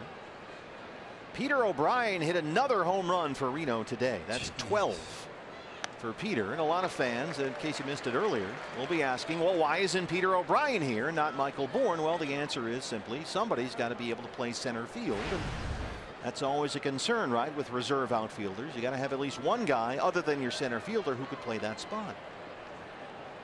You could do some maneuvering, obviously. Chris Owings could go from shortstop out to center field in a pinch if something happened. We know he can play out there. Today it's Chris Herman, the backup catcher, playing center field, which is probably not the most desirable situation for Chip Hale, but something that he's going to try here this afternoon. When David Peralta's healthy, he's a guy you can slide over into center field. David went on the DL with right wrist inflammation today. That's why Michael Bourne is up here. And without Peralta to slide into center, Owings is your only center fielder. And you don't want to have to run your catchers and third baseman out there in center if you can help it. And they have some guys in the minor leagues who just frankly aren't hitting. Socrates Brito has had a slow start to the year. Evan Marzilli has battled injury. He's had a slow start offensively. So Michael Bourne, really, when you look at it, was the only option. So here he is. You know, and above and beyond that, Michael Bourne, good career numbers in this ballpark. In 19 games here at Chase Field, he's a .368 hitter with 6 extra base hits. He's stolen 7 bases. And I'm sure that somewhat entered into the decision to bring Michael Bourne on board. If you were looking for a corner outfielder, say, then probably O'Brien is your guy. But with the way the lineup is constructed right now, he didn't go, says Jerry Lane. They needed a center fielder. 3-2 on Crawford. Here are the numbers career for Michael Bourne. The Phillies, the Astros, the Braves, the Indians.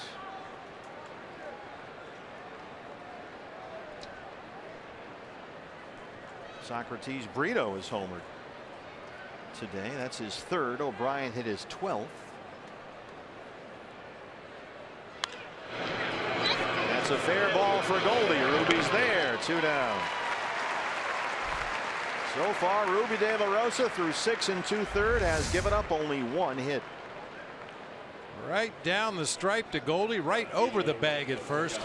I've mentioned it many times. That's a really easy toss for the first baseman. You're throwing directly at the pitcher who's running directly to you.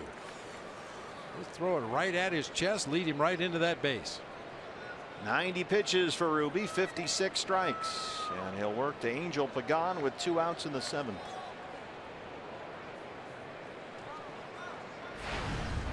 Pagan 0 for 2 so far.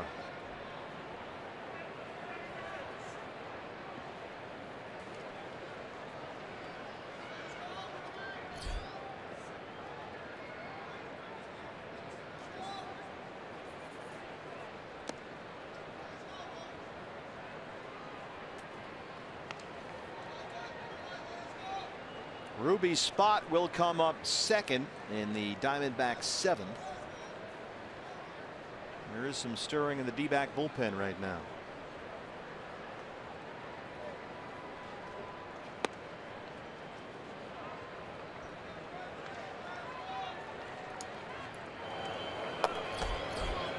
Tyler Clipper, the right-hander. Andrew Chafin, the lefty, in the Sanderson Ford bullpen.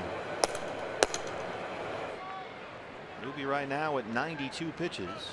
He has thrown 96 in each of his last 2 starts at Miami and at Colorado. That's his high for the year. Missed inside. He's behind on Pagan. 3 balls and no strikes. After going 3-2 on Crawford.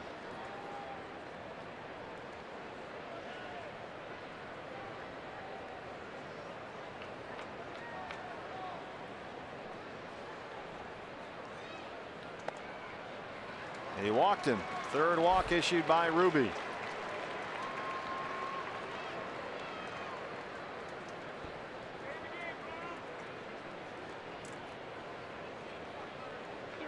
Well, depending on pitch count, there is a scenario where Ruby might end up staying in this ball game for another inning. Should Brandon Drury reach leading off the bottom half of the 7th inning, you could use Ruby to bunt him up into scoring position, but that remains to be seen as Mike Butcher makes his way out to the mound. Give that bullpen a little chance to throw some more along with the trainer. This, not sure what this is about. Ryan DePanfillo's out there talking to Ruby right now. As good as his command has been today, he really sprayed it around in that at bat by Angel Pagan. He missed badly, especially on ball 4.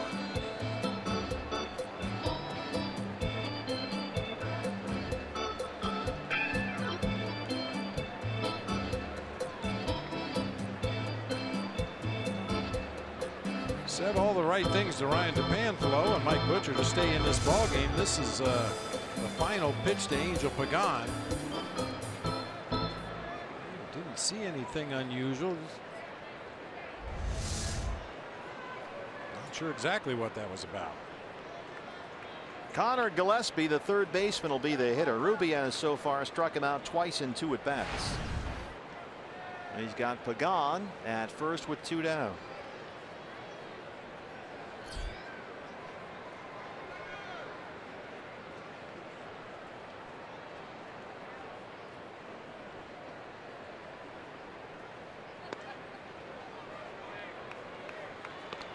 He's not missing close here. He's missing by a lot.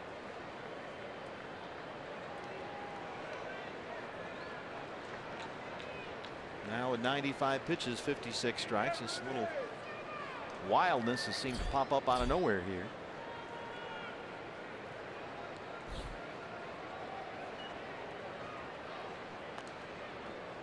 If he can get through this inning, he'll have allowed 1 run or fewer now in 4 of his last 5 starts.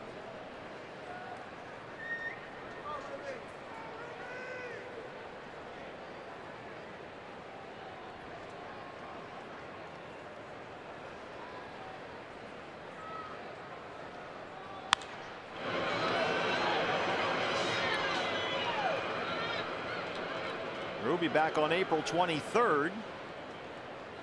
After a relief appearance in which he got the win against the Giants. Started here against the Pirates, was outstanding. 1 run, 3 hits, he went 6. Even better in his next start here against the Cardinals. 7 scoreless innings. He gave up only 2 hits. Was all right at Miami. 4 runs, 8 hits, 5 2/3. Then the dominant start last time out at Colorado. 1 run on 4 hits and 7 1/3.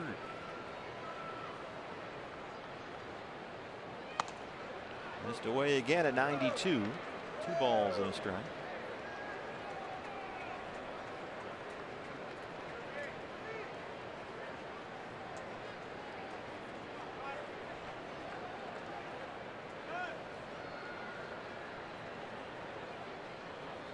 May have been looking at Ruby's upper arm there, some along the shoulder, the tricep area.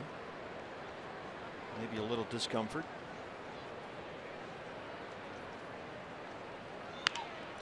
Shattered bat, and there's kindling all over the yard.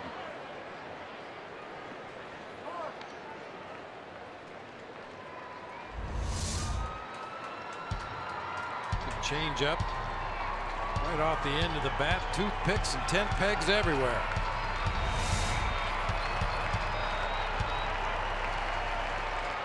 Well, he's a strike away from getting Gillespie for the third time in 3 at-bats and ending this 7th inning. Diamondbacks in the home half will have Drury, De La Rosa, and Segura 8, 9, and 1 due up. Bullpen still busy for the Diamondbacks. Clippard and Chafin.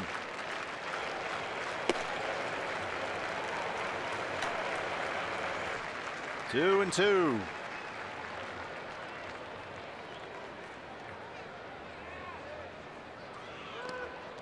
It gets behind Castillo. Pagan moves up. He's in scoring position as the go-ahead run. And he's clearly hitting the wall right here. Yeah, this will go as a wild pitch, but I'm sure Wellington Castillo will tell you he could have given a little better effort. Just tried to reach across and pick that one out of the dirt cleanly. Unfortunately, got underneath the glove all the way to the backstop. If he doesn't get Gillespie here, do you let him face Brown, who homered in the 3rd?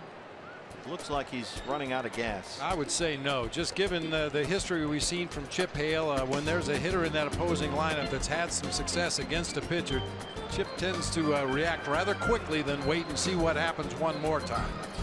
Well, he went 3 and 2 on Crawford, got him to ground out. He walked Pagan. Now he's 3 and 2 on Gillespie. And Brown, who has the only giant hit so far, a homer in the 3rd, is on deck. Pitch number 100 on the way. 3 balls, 2 strikes, 2 outs. Here it is. Foul. Dr. Van Nostrum has it down there.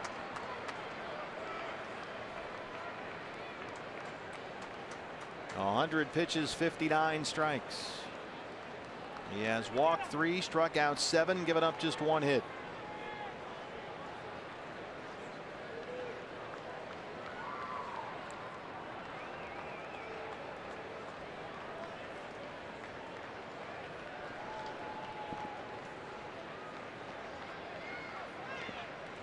He lost him. Back-to-back 2-out walks. And that's going to be it. Well, Ruby, the tank got a little low here in the 7th, but he was outstanding once again. And Tyler Clippard will come in with 2 on and 2 out in a 1-1 ball game. Back after this.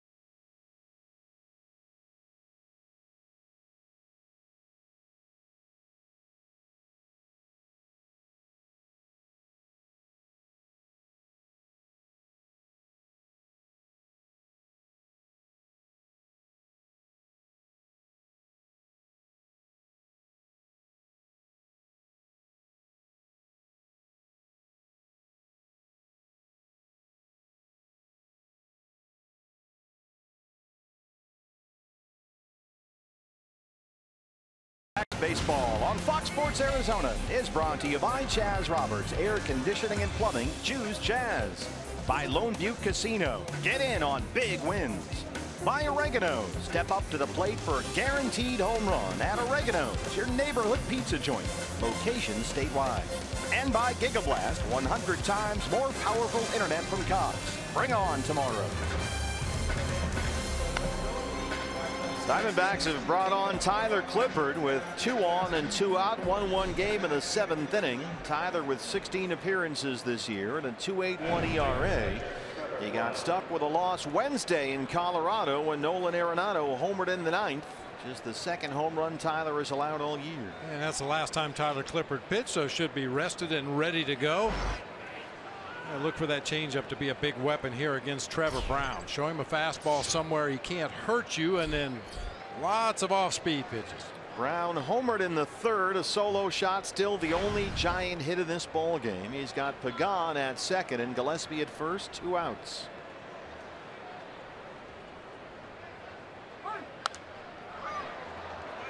This was the home run.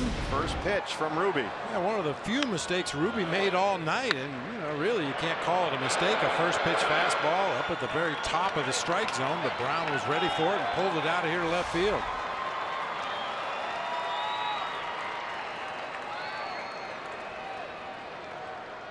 Great to see Ruby walking off to a standing ovation here from the Diamondback fans. Some Ruby signs here. They give him a big round of applause as he walked off the mound.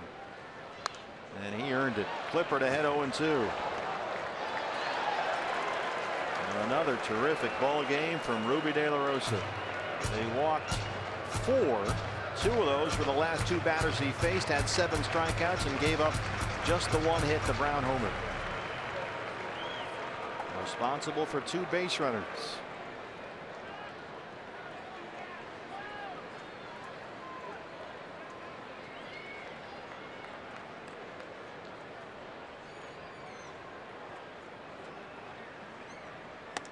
Called strike 3. Tyler Clippard comes in and throws 3 strikes. The Giants strand 2. And as we stretch here at Chase Field, we will pause to honor America on this Sunday afternoon at the ballpark. That you along as we pay tribute to our great nation with the singing of God Bless America.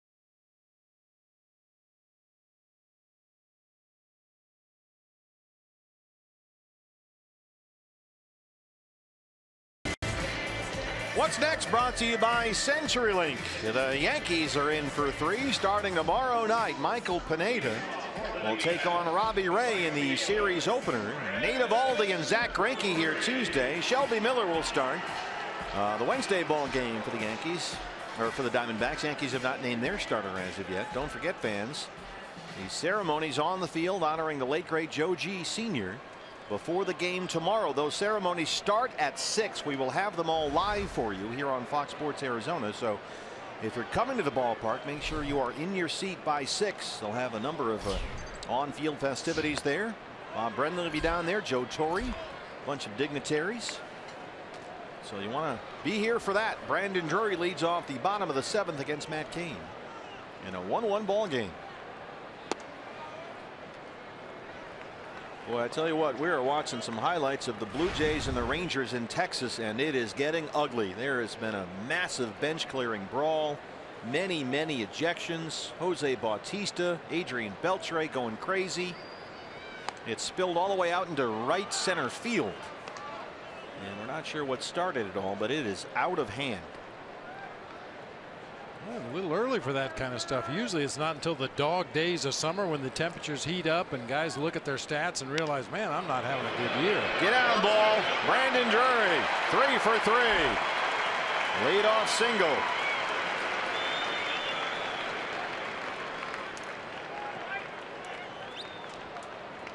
And Michael Bourne will hit for Tyler Clippard, making his Diamondback debut. Bourne was in the lineup yesterday for AA Mobile, playing for Robbie Hammock, called up by the Diamondbacks today when David Peralta went on the DL with right wrist inflammation. So here is Michael Bourne, 33 years old, 2-time All-Star. Corners crashed. Gillespie in from third, Belt from first. Bourne signed by the Diamondbacks May 10th after he was released this April by the Braves, then earlier this month by the Blue Jays. Played 5 games for the Bay Bears, hit .318 there. In there to get a bunt down apparently, and it's 1-1. Bourne started last year with Cleveland, played 95 games with the Indians, hit .246, swiped 13 bags, and then was traded to Atlanta along with Nick Swisher for Chris Johnson. Atlanta released him after this season started. Blue Jays picked him up. He was in their minor league system for 9 games, and then they let him go. And here he is with the Diamondbacks. Pulls back, takes a ball. It's 2-1. Occasionally in a situation like this, you'll see a manager use his best bunting pitcher, which would probably be Zach Greinke, I would assume, for the Diamondbacks. But by sending a hitter up there, not only do you have the option of putting down a bunt, but if those defenders charge a little too hard, Michael Bourne could pull it back, take a slash at it. Gets it down. Bill. And one play. They move Drury along. Welcome to the Diamondbacks, Michael Bourne.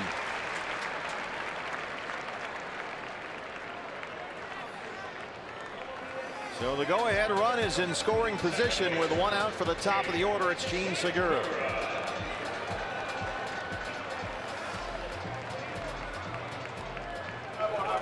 Segura so far 0 for 3. He has grounded out 3 times, once into a double play.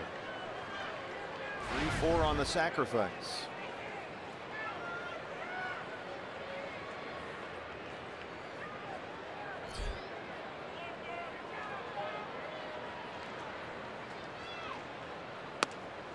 There's a strike, 0-1. Segura 0 for 5 last night. That snapped an 11-game hit streak, and he's hitless again today. Only the 5th game all season that he started and did not have a base hit.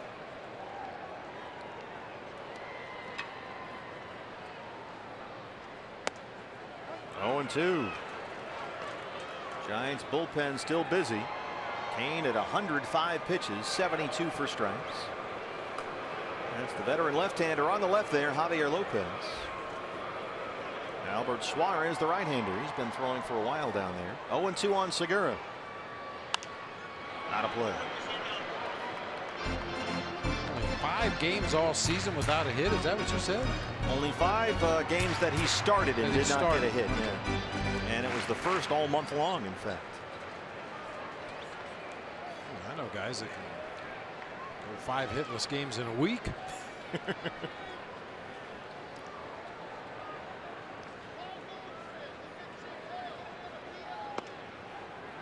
1-2. Chip has said they'd like to get Gene Segura more days off, but it's hard to take this bat out of the lineup right now because he has been a really important cog in this ball club, especially the way the offense has been going lately. Go ahead run at second, 1 out. Missed upstairs, 2-2. Chris Owings on deck, Jake Lamb behind him.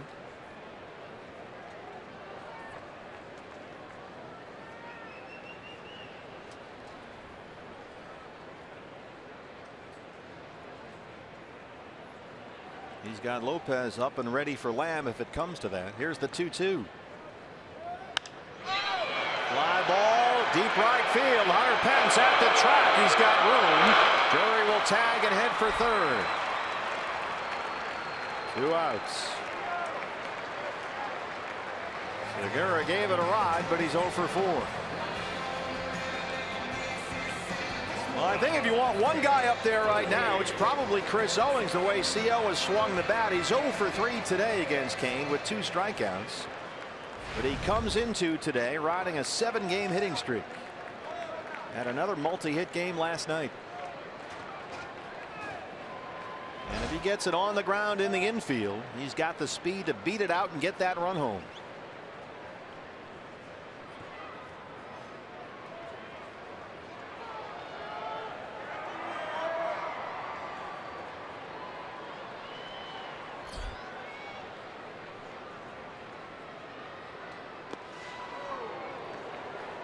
Just saw a replay on what happened in that Blue Jays Rangers game in Texas. Rougned Odor just clocked Jose Bautista with a right cross.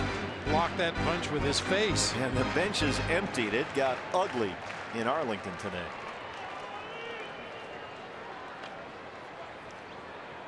Matt Cain 110 pitches now. 1-0 on Chris Owings. He rolls it up the middle but right to Crawford. Well, they got the lead man on, but they can't get him home. And through 7, we are still tied at 1.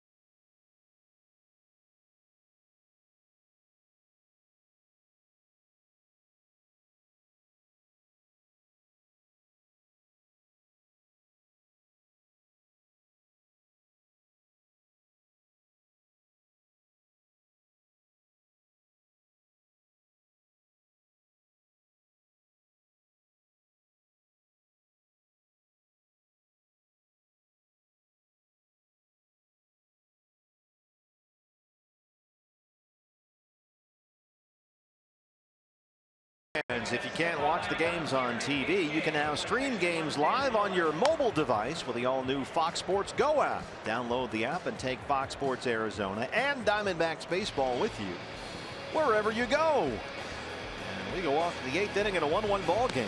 The D-backs and the Giants, and the new pitcher for Arizona took the loss last night, Daniel Hudson.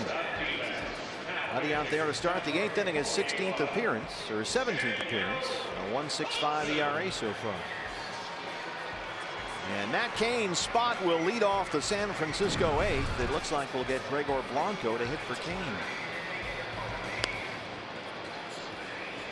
Boy, Huddy had bases loaded, 2 outs up against Buster Posey, and Posey drilled one to right center to score 2, and that was the difference in the ball game last night in the 9th inning. Giants won it 5-3. So here's Blanco to lead off the 8th. Hitting for Kane, 246. And he is right now stuck in a 3 for 27 at the plate. Gregor Blanco was on base twice. He got the start here Thursday in the series opener. He walked and singled.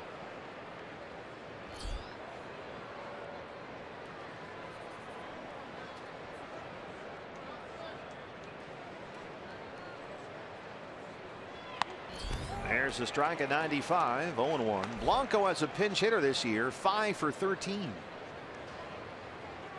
Well, what a great pitching performance by both starters today. You rarely see 2 starting pitchers hook up the way these 2 guys did today. The Diamondbacks did have Matt Cain on the ropes a couple of times, but that inability to come up with a big hit with runners in scoring position got him again. They're now 4 for 30 in this series with runners in scoring position.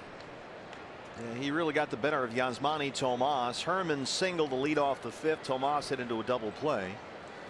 And then Yasmani came up in the 6th in a big spot. Bases loaded, 2 outs, and popped up on the first pitch.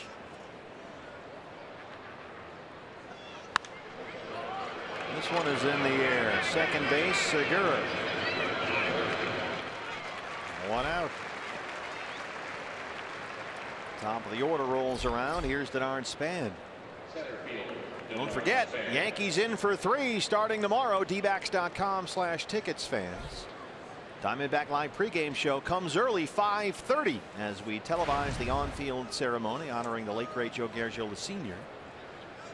And Robbie Ray will be on the mound for the Diamondbacks against the Yankees' Michael Pineda.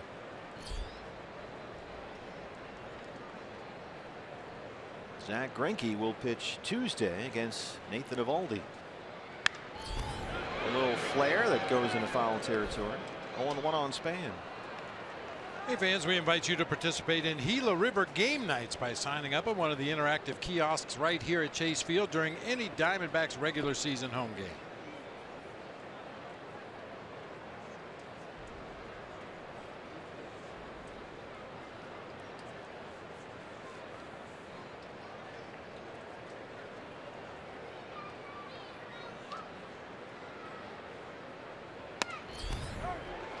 Oh, 0-2.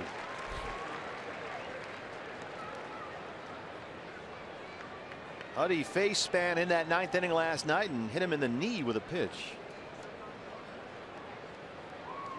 Span was 4 for 4 last night. A triple and 3 singles, but so far today 0 for 3.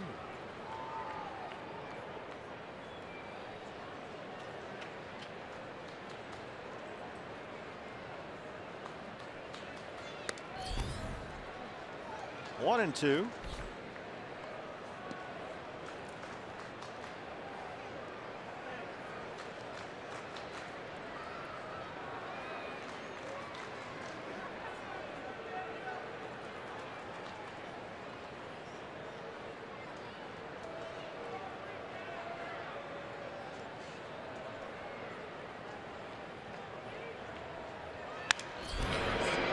Roller to Segura. 2 up, 2 down. Here's Panic. I feel compelled to point out, partner, that we're 7 2/3 innings into this ball game, and Chris Herman has played flawless defense in center field. I'm not sure he's had a ball hit to him, but you are correct. In fact, I'm certain he's not had a ball hit to him. So he's been perfect. But he's looked good. Panic, 0 for 2. He walked his last time up.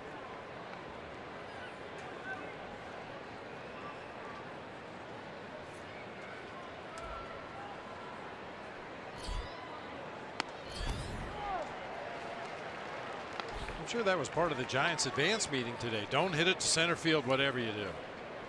Would that, in all seriousness, would that come up? And I mean, what do you do? Try to hit it to center field? No, but if you happen to hit a ball to center field, you know, maybe be a little more aggressive on the bases than you might normally be, just to see if he can handle the ball and throw to the appropriate base.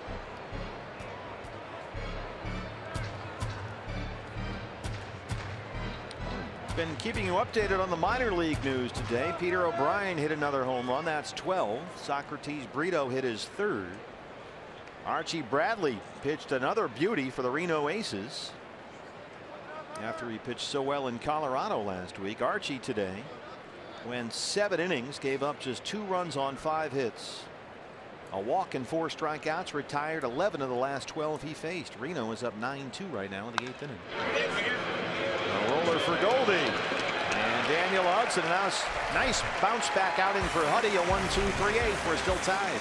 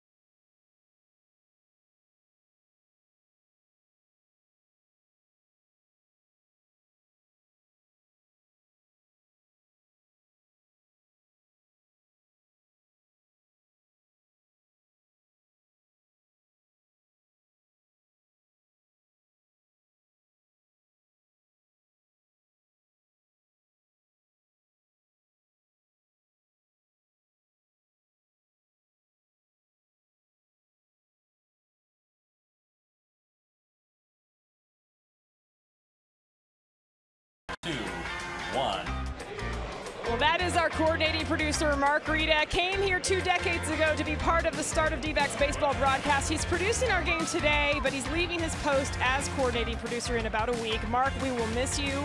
It's been great working with you. I hope to do so in the future as well. The creativity, Brandon, it's what stands out for me, but we're going to miss so much about Mark. Yeah, absolutely. I just appreciate him reaching out to me and getting me involved in the TV side of things. So thank you, Mark, for getting me on the pre and post game. We've known him as the game producer as well as the coordinating producer here for our network. So, Mark, you'll be missed.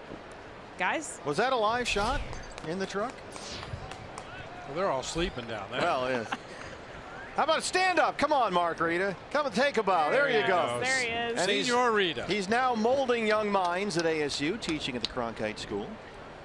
Mark Rita, one of those that have been here since the very beginning. There are very few people that have been with this organization since day one, and Mark Rita certainly is going to be missed. And a lot of Diamondbacks fans remember when we got started, an expansion ball club wasn't always the most scintillating baseball on the field, so we tried to make up for it with some of our pregame shows and our opens to our game shows out in the desert and down at the ostrich farm, and Boy, oh boy. boy, oh boy, all over the place. So Mark Rita, best wishes to you in the future, and thanks for everything. Well, Bruce Bochy goes to lefty Javier Lopez to face Jake Lamb to open up the Diamondback 8th, and Chip Hale counters with Phil Gosselin, who hits for Lamb and draws a leadoff walk.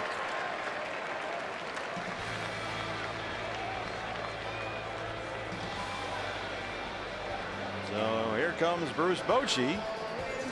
Lopez couldn't get his man. It wasn't the lefty he was supposed to face. He got Jake Lamb to ground out with the bases loaded to end the ball game Thursday, you'll recall.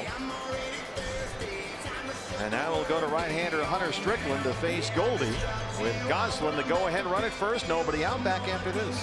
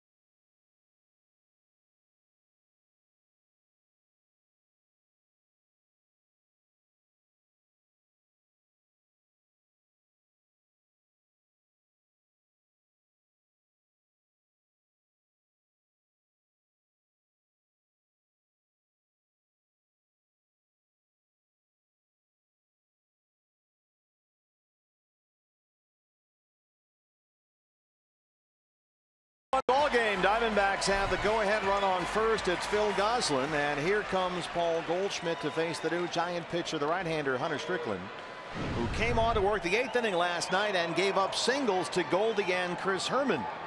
Gosselin eventually drove in the tying run with a sac fly in that inning last night. And here's Strickland and Goldie, round 2.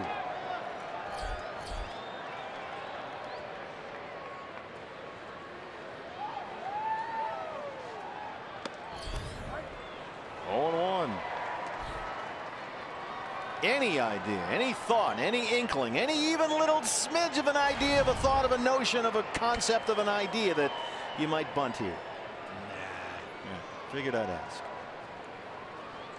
I mean, if he could bunt for a base hit, there's a lot of room down that third baseline, and certainly it would catch the Giants and everybody else on this planet by surprise. Gillespie well back at third. He hits it right to him. They get a 1, and that's it. Well, that's the only reason I was asking.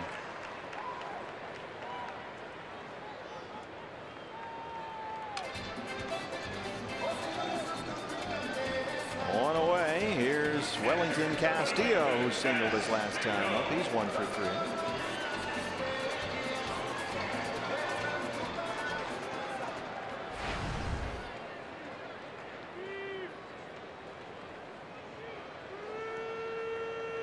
You can hear the chants of beef all over the ballpark.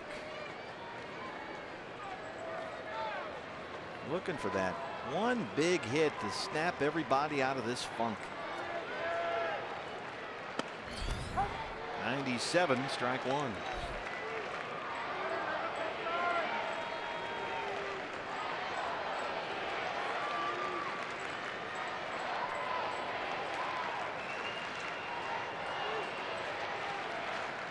Goldie at first, 1 out. 0-1 on Wellington Castillo. The center fielder, Chris Herman, yes, you heard that right, is on deck.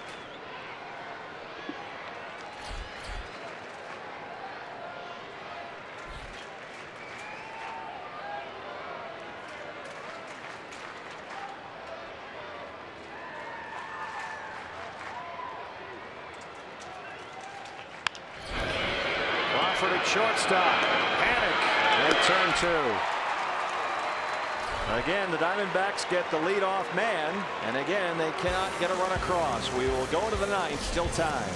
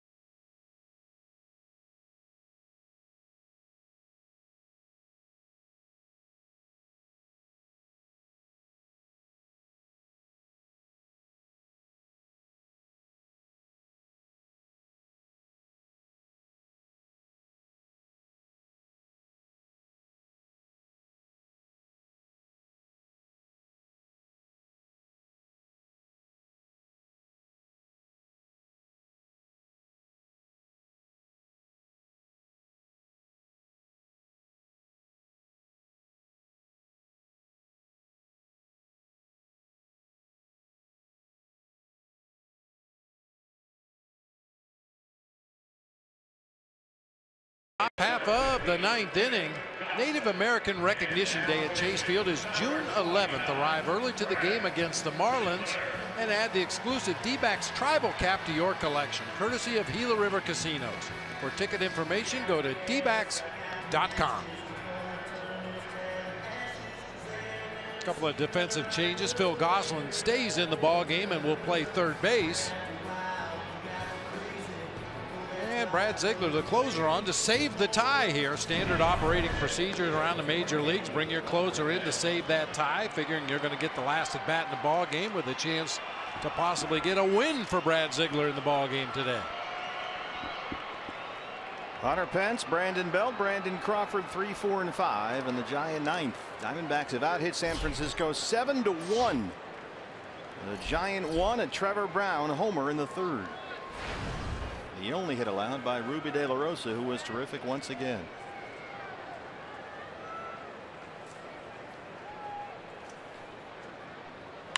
Ruby had Hunter Pence all tied up in knots, but against Brad Ziegler, he laces the first pitch he sees right back up the middle. De La Rosa got him twice on strikeouts.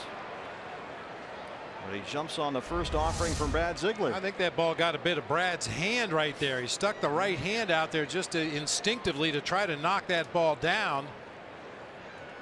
He doesn't look at it until well after the play is over, but it looked like it clipped him on the fingertips there, possibly on its way by into center field. Ryan DePanfilo out to have a look.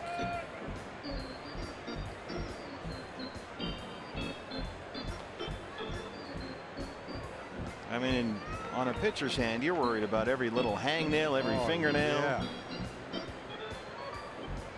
Looks like Brad's saying he's okay.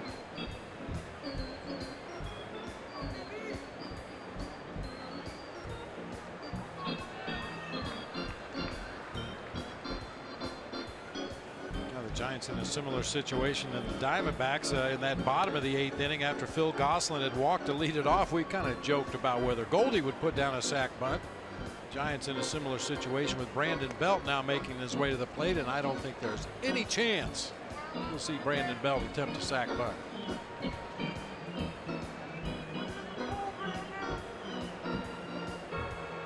Chip Hale wants to make absolutely sure that his closer is okay before we keep going here. And the answer is yes. You know, though, those guys always lie. They want the ball. They want to pitch. They want to be in these situations. They're not going to say anything to the contrary. What Pedro Martinez told Grady Little. Yeah, I can keep going. Sure. Ooh. Not so much. Belt has twice flied out and walked 0 for 2. Base hit.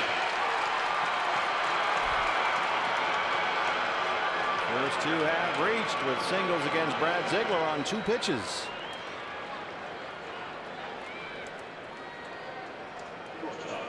You could possibly see a bunt from Brandon Crawford right here, a guy that's more likely to be asked to move those runners up. He's yet to put one down this season. Not a big part of Bruce Bochy's arsenal. Looking down to Roberto Kelly at third.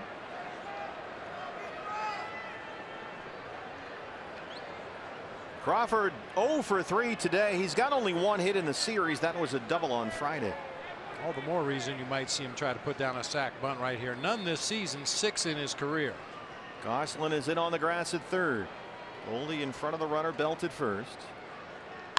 Swinging away. Another base hit by Segura. They will wave Pence. Here he comes. Here's the throw. It is not in time. The Giants take a 2-1 lead. 3 pitches, 3 singles. And it's 2-1 San Francisco.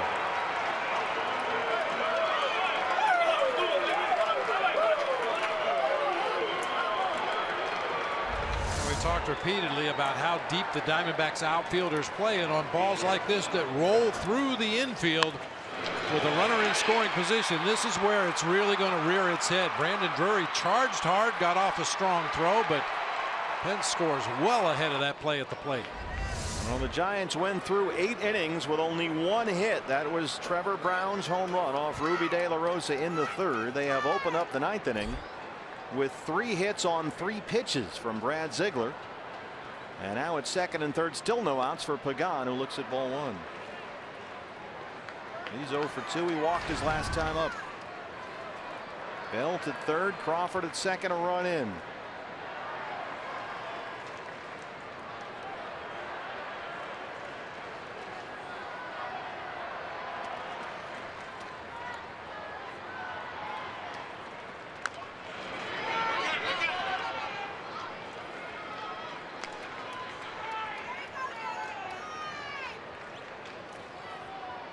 Diamondbacks have had a lot of chances to take the lead in this ball game. Had 3 hits in the 5th against Kane. Had a double play in that inning. 3 straight reached in the 6th. A walk, a single, and a walk. Tomas popped up. Leadoff man aboard in the 7th. Sacrificed him over, couldn't get him home. They have had their chances. They've out hit the Giants 7-4, but trail it 2-1. 1-2 on Pagan.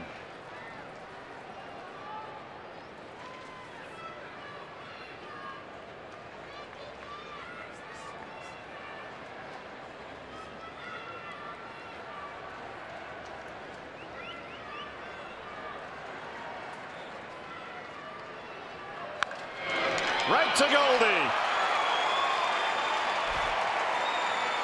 Well, he did it to Crawford earlier in the ball game. Now America's first baseman saves 2 runs right there. It's our Chaz Roberts cool play of the game. We didn't even really have much time to jump that time, playing in right at the edge of that infield grass. Able to snare that one and keep it out of the right field corner. Only Crawford could have walked home from second on that one. Connor Gillespie has struck out twice and walked. First base open, they'll put him on and try and set up the force at any base. Trevor Brown, who homered in the 3rd, will be the hitter. Diamondbacks in the home half of the 9th will have Chris Herman, Yasmani Tomas, and Brandon Drury due up. 6, 7, and 8 pitcher spot after that.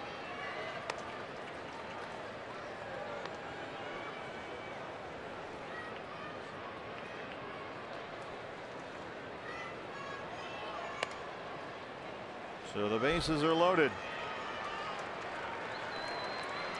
Chip Hale's going to bring Ryan DePanfilo out to have another look at Brad Ziegler's throwing hand.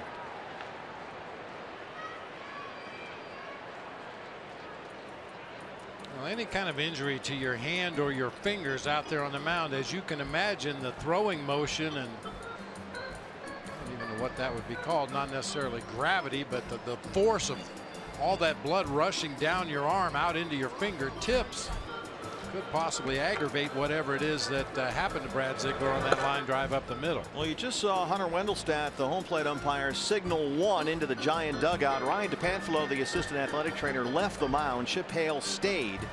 So that would indicate that counts as a mound visit in this inning. Yeah, as long as you're out there talking about whatever the medical issue happens to be, it's not considered a visit to the mound. But if you stay there and talk about any strategy whatsoever, then it becomes a mound visit. So they're loaded with 1 out for Trevor Brown, who has struck out twice and homered. They get 1. They get 2. That's why you give Gillespie the free pass. Ziegler gets the ground ball he needed, but the Giants get the go-ahead run. Bottom 9 on the way.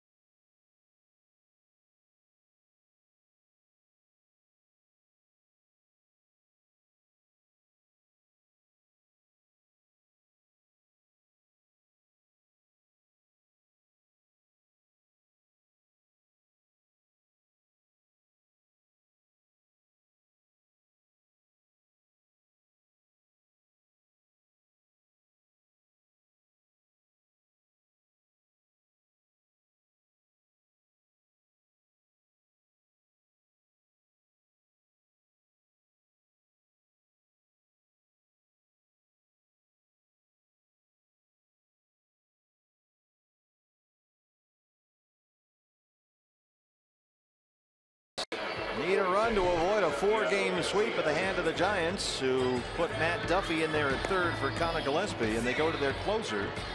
At least he's been the closer most of the times in this series. You'll recall the opener here Thursday after he walked Goldie to load the bases. Bruce Bochy went to Javier Lopez to get Jake Lamb, and Casillas stormed off the mound. Well, he apologized the next day. In fact, he got the save the next day. His 8th of the year, but he has blown 3 saves, tied for the most of the major leagues. And he'll work to Chris Herman, Yasmani Tomas, and Brandon Drury due up here. The Arizona 9th, 6, 7, and 8. Herman getting a start in center field, the first Diamondback ever to start games at catcher and center field in the same season.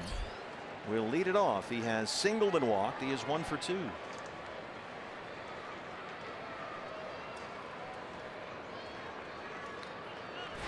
D-backs have out-hit the Giants 7-4, but they trail it 2-1. And the Giants looking at their first 4-game sweep in this ballpark since 2010. They have won 11 of their last 14 here at Chase Field.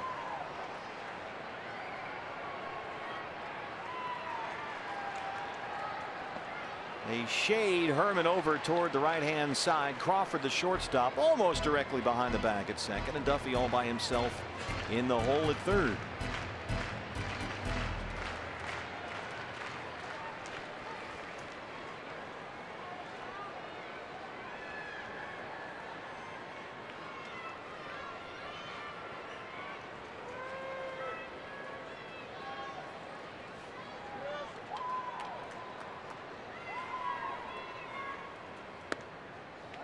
Oh, 2. Well, it was a week ago today in Atlanta when we were in extra innings, and Chris Herman was up there with an 0-2 count and hit a 2-run homer that helped complete a 3-game sweep of the Braves. He's up there again, 0-2.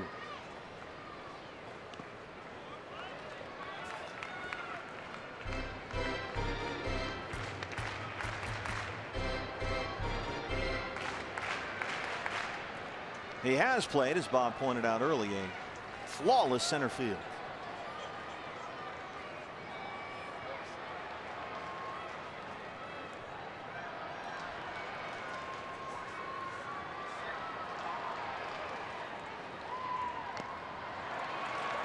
Just did get a piece of it to stay alive barely. Trevor Brown saying that ball hit the mitt, popped out, but he got the mitt back underneath it before it hit the ground. We'll take another look right here. Oh, he's right. Bruce Bochy coming his, yeah, up into his midsection. Looked like he might have gotten the mitt underneath that before it hit the dirt.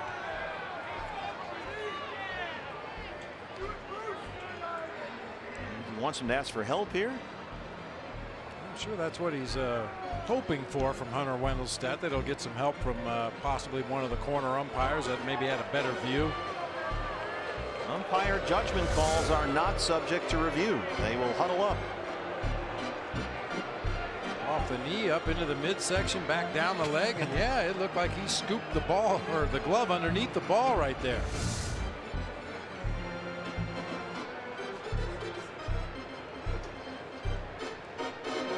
I've always wondered why they don't make these plays subject to review, because it's a split millisecond there. Did it hit the bat? Did it get the glove? Did it hit the ground first? And then, I mean, there's so many little tiny instances of judgment, and they leave it up to the judgment when you can clearly see by the replay we've shown you that he did catch the ball. And it's impossible for the plate umpire to see that. It's right in front of him, but he's blocked by the catcher. By no the catcher, chance. yeah, you can't see that play. So, but they don't make this subject to review, which doesn't make a ton of sense, given the angle that we've just shown you, and it's a pretty definitive look.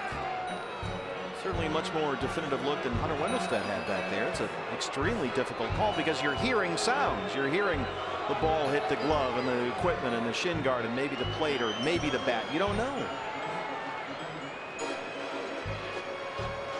No, we're going to keep going here. Nobody had it. It's not surprising. I mean, the other umpires are standing a good 100 feet or more away from home plate when that happens, and they can't have a real good look at it either, as Brown was hunched over with his upper body, and that thing was pinballing around body parts back there. Well, we got to take advantage of an opportunity here. Absolutely take advantage right here. Diamondbacks have been given an extra out. 1-2 on Herman.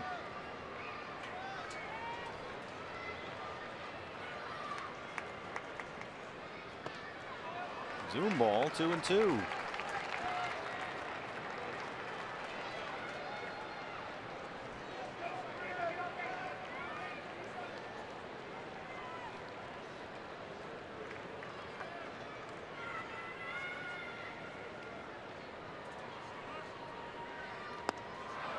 Got him. Well, it worked out for Casilla. He got the strikeout. 1 away.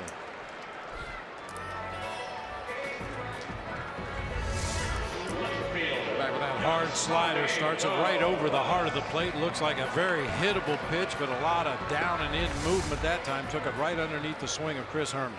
Yasmani Tomas has had a tough day. They had a leadoff man aboard in the 5th with a single by Herman, and Yasmani hit into a double play. And then in the 6th inning, with the bases loaded and 2 outs, he popped up on the first pitch. So he's 0 for 3 in there against Casilla, and he takes ball 1.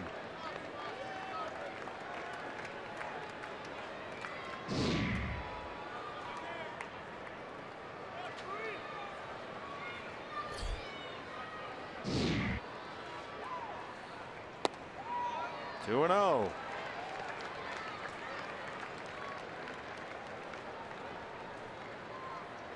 Yasmani 0 for 8 the first 2 games of the series. They came into the ball game as part of a double switch last night and went 2 for 2. Drury on deck. 3-0. You taking 2 here? No, I think just 1. You take a strike to run the count to 3-1, and then if you get exactly the pitch you're looking for, because you know, long ball ties this game up, and this guy definitely has home run power. Well, there's your 1. Yeah, so now whatever pitch it is Yasmani Tomas wants to hit out of the ballpark, that is the only pitch you swing at in this count.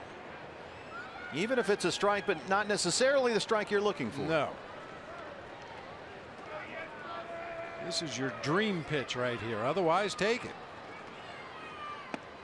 He does that, draws a walk, tying run aboard. Good at bat there by Yasmani Tomas. And now they'll send a pinch runner out there. Nick Ahmed is going to come out and run for Yasmani.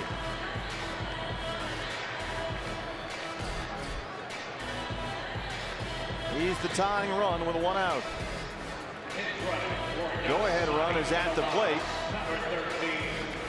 Brandon Drury. We could have used a patient at bat like that back in the 6th inning when the bases were loaded, and Yasmani came up and chased the very first pitch he saw way out of the zone, popped it up to first base to end the inning. So here's Drury. Pitcher spot is behind him. Ricky Weeks Jr. in the on-deck circle. Drury 3 for 3, 3 singles. He's belted 3 balls into right field. 315 on the year. He has hit safely in every game in this series. Strike 1.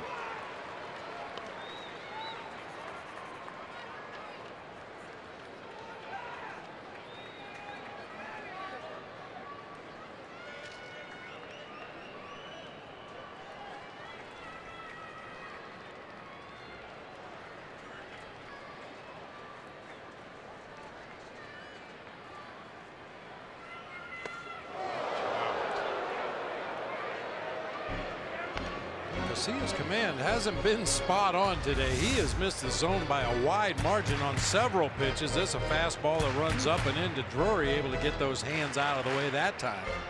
Well, he got himself behind 3-0 on Tomas.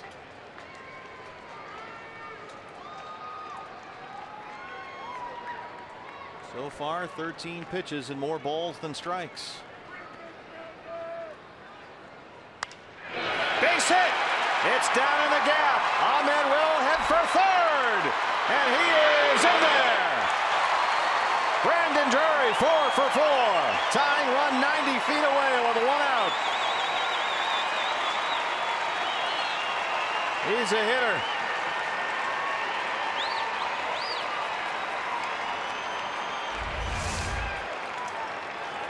Center cut fastball might have got in on the hands just a tad, but this is a strong young man right here. Muscles it out into that gap in left center.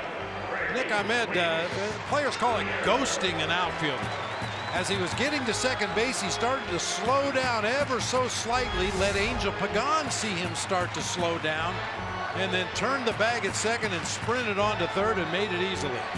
Ricky Weeks Jr. Nick Ahmed is the tying run at third. Brandon Drury is the winning run at first with one out. Weeks at 235. He started last night in left field, went 1 for 4 with a double.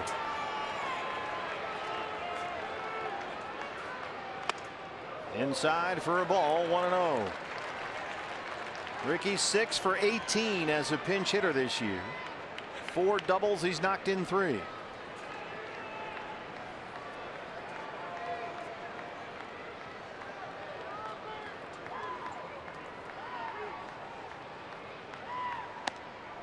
In there for a strike, 1-1.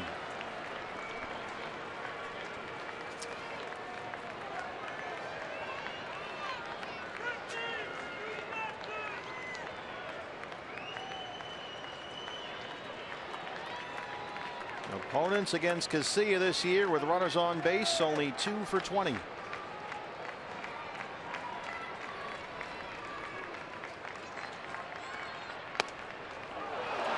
One and 2. Ooh, high breaking ball that time.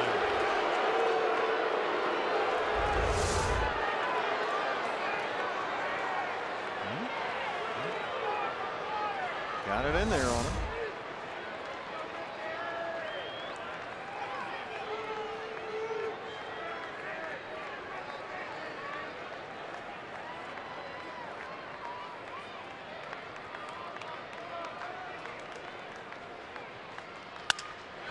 Broken bat roller. He'll get 1. And they don't turn it. The game is tied. The throw pulled Belt off the bag. Ahmed scores and it's 2-2.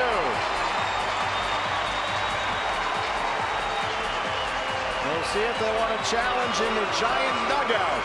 Crawford really gave that throw everything he had. He knew the ball game was on the line if they could turn that double play, but the throw pulled Belt off the bag. That was the ruling at first. Slowly hit ball. Crawford came streaking across the bag out there at second. I'm not so sure he was on the base at second when he had contact with the baseball. We can look at that as well. Did Brandon Drury break the Chase Utley rule? It looked like there was a clear out at first base. Brandon Belt seemed to have his left foot on the bag as he picked that throw out of the dirt. My question is out there at second base. Yeah. Crawford came across that bag in such a hurry, as you said, a slowly hit ball. It was going to be tough to turn to. He really had to rush it. The runner is not allowed to change his pathway to the base while sliding in order to break up the double play.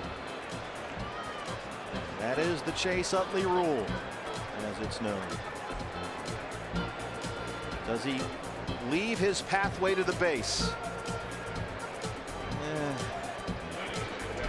The foot is on the bag.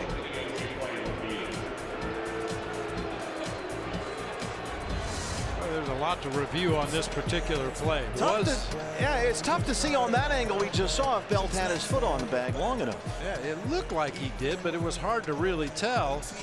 This is going to be a judgment call on the new slide rule. The slide of Brandon Drury, the neighborhood play by Brandon Crawford, and did Brandon Belt keep his foot on the bag at first? It's Rule 6.01J. Slides on potential double plays will require runners to make a bona fide attempt to reach and remain on the bag.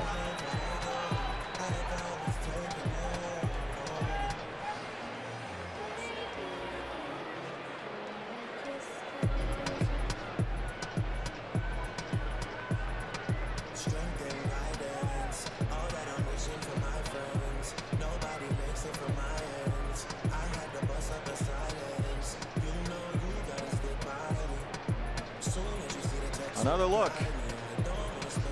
They could be reviewing that, or they could be reviewing this. Belt's foot on the bag.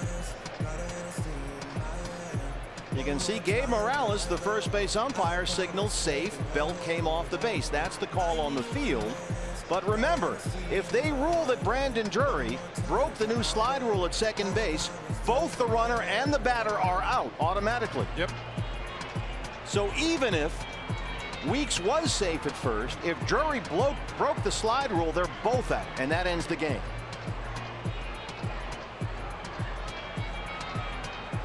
Now, you can initiate contact with the fielder if it's a permissible slide. It's not like he can't touch the fielder. And Brandon didn't appear to reach out and try and grab him with an arm. We've seen that a few times. Here you go. Does he change his pathway to the bag?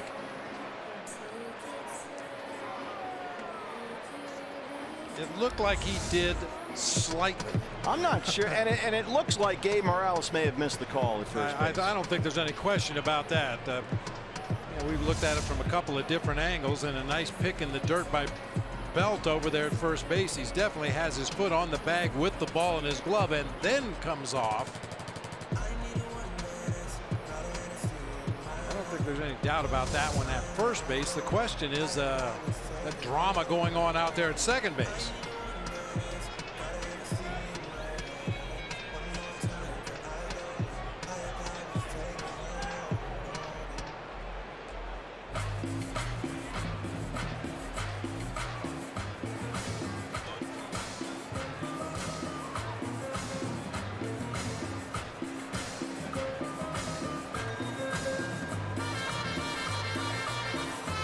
The runner is specifically prohibited from changing his pathway to the base or utilizing a roll block. Safe and out. Here's the call. Well, he's calling them both out now. Well, he got the call wrong initially. Now, okay, he signaled safe and out. Now he's signaling out, and the game is over. Here comes Chip Hale.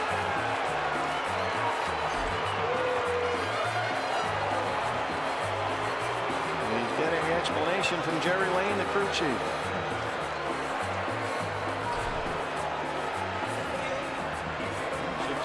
Again, that call is not made here. It's made in New York.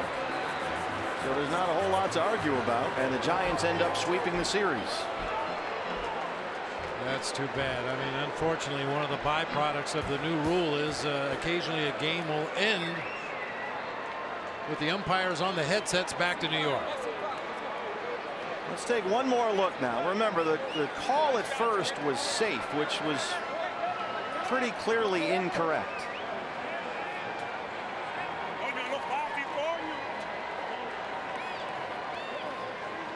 One more look now. There's one out in the inning. There's one out. He got the foot on the base.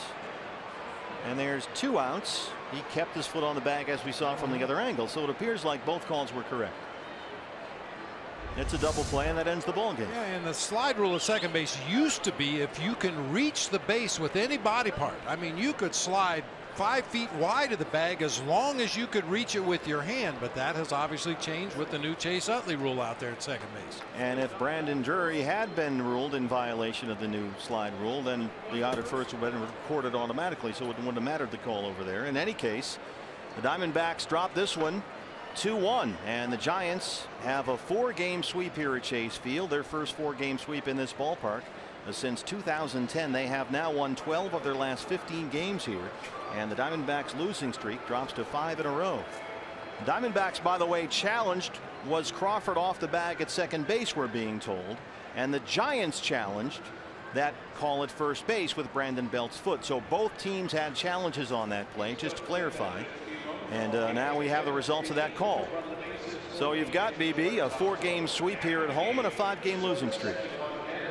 Well, unfortunately, it shouldn't have come down to that final play of the game. Diamondbacks had a lot of opportunities today offensively to blow this one wide open. Unfortunately, as has been the case over the last week or so, just couldn't come up with that big knock when they needed it the most. Well, let's wrap it up with Diamondback Live postgame show. Jody Jackson standing by. Jody.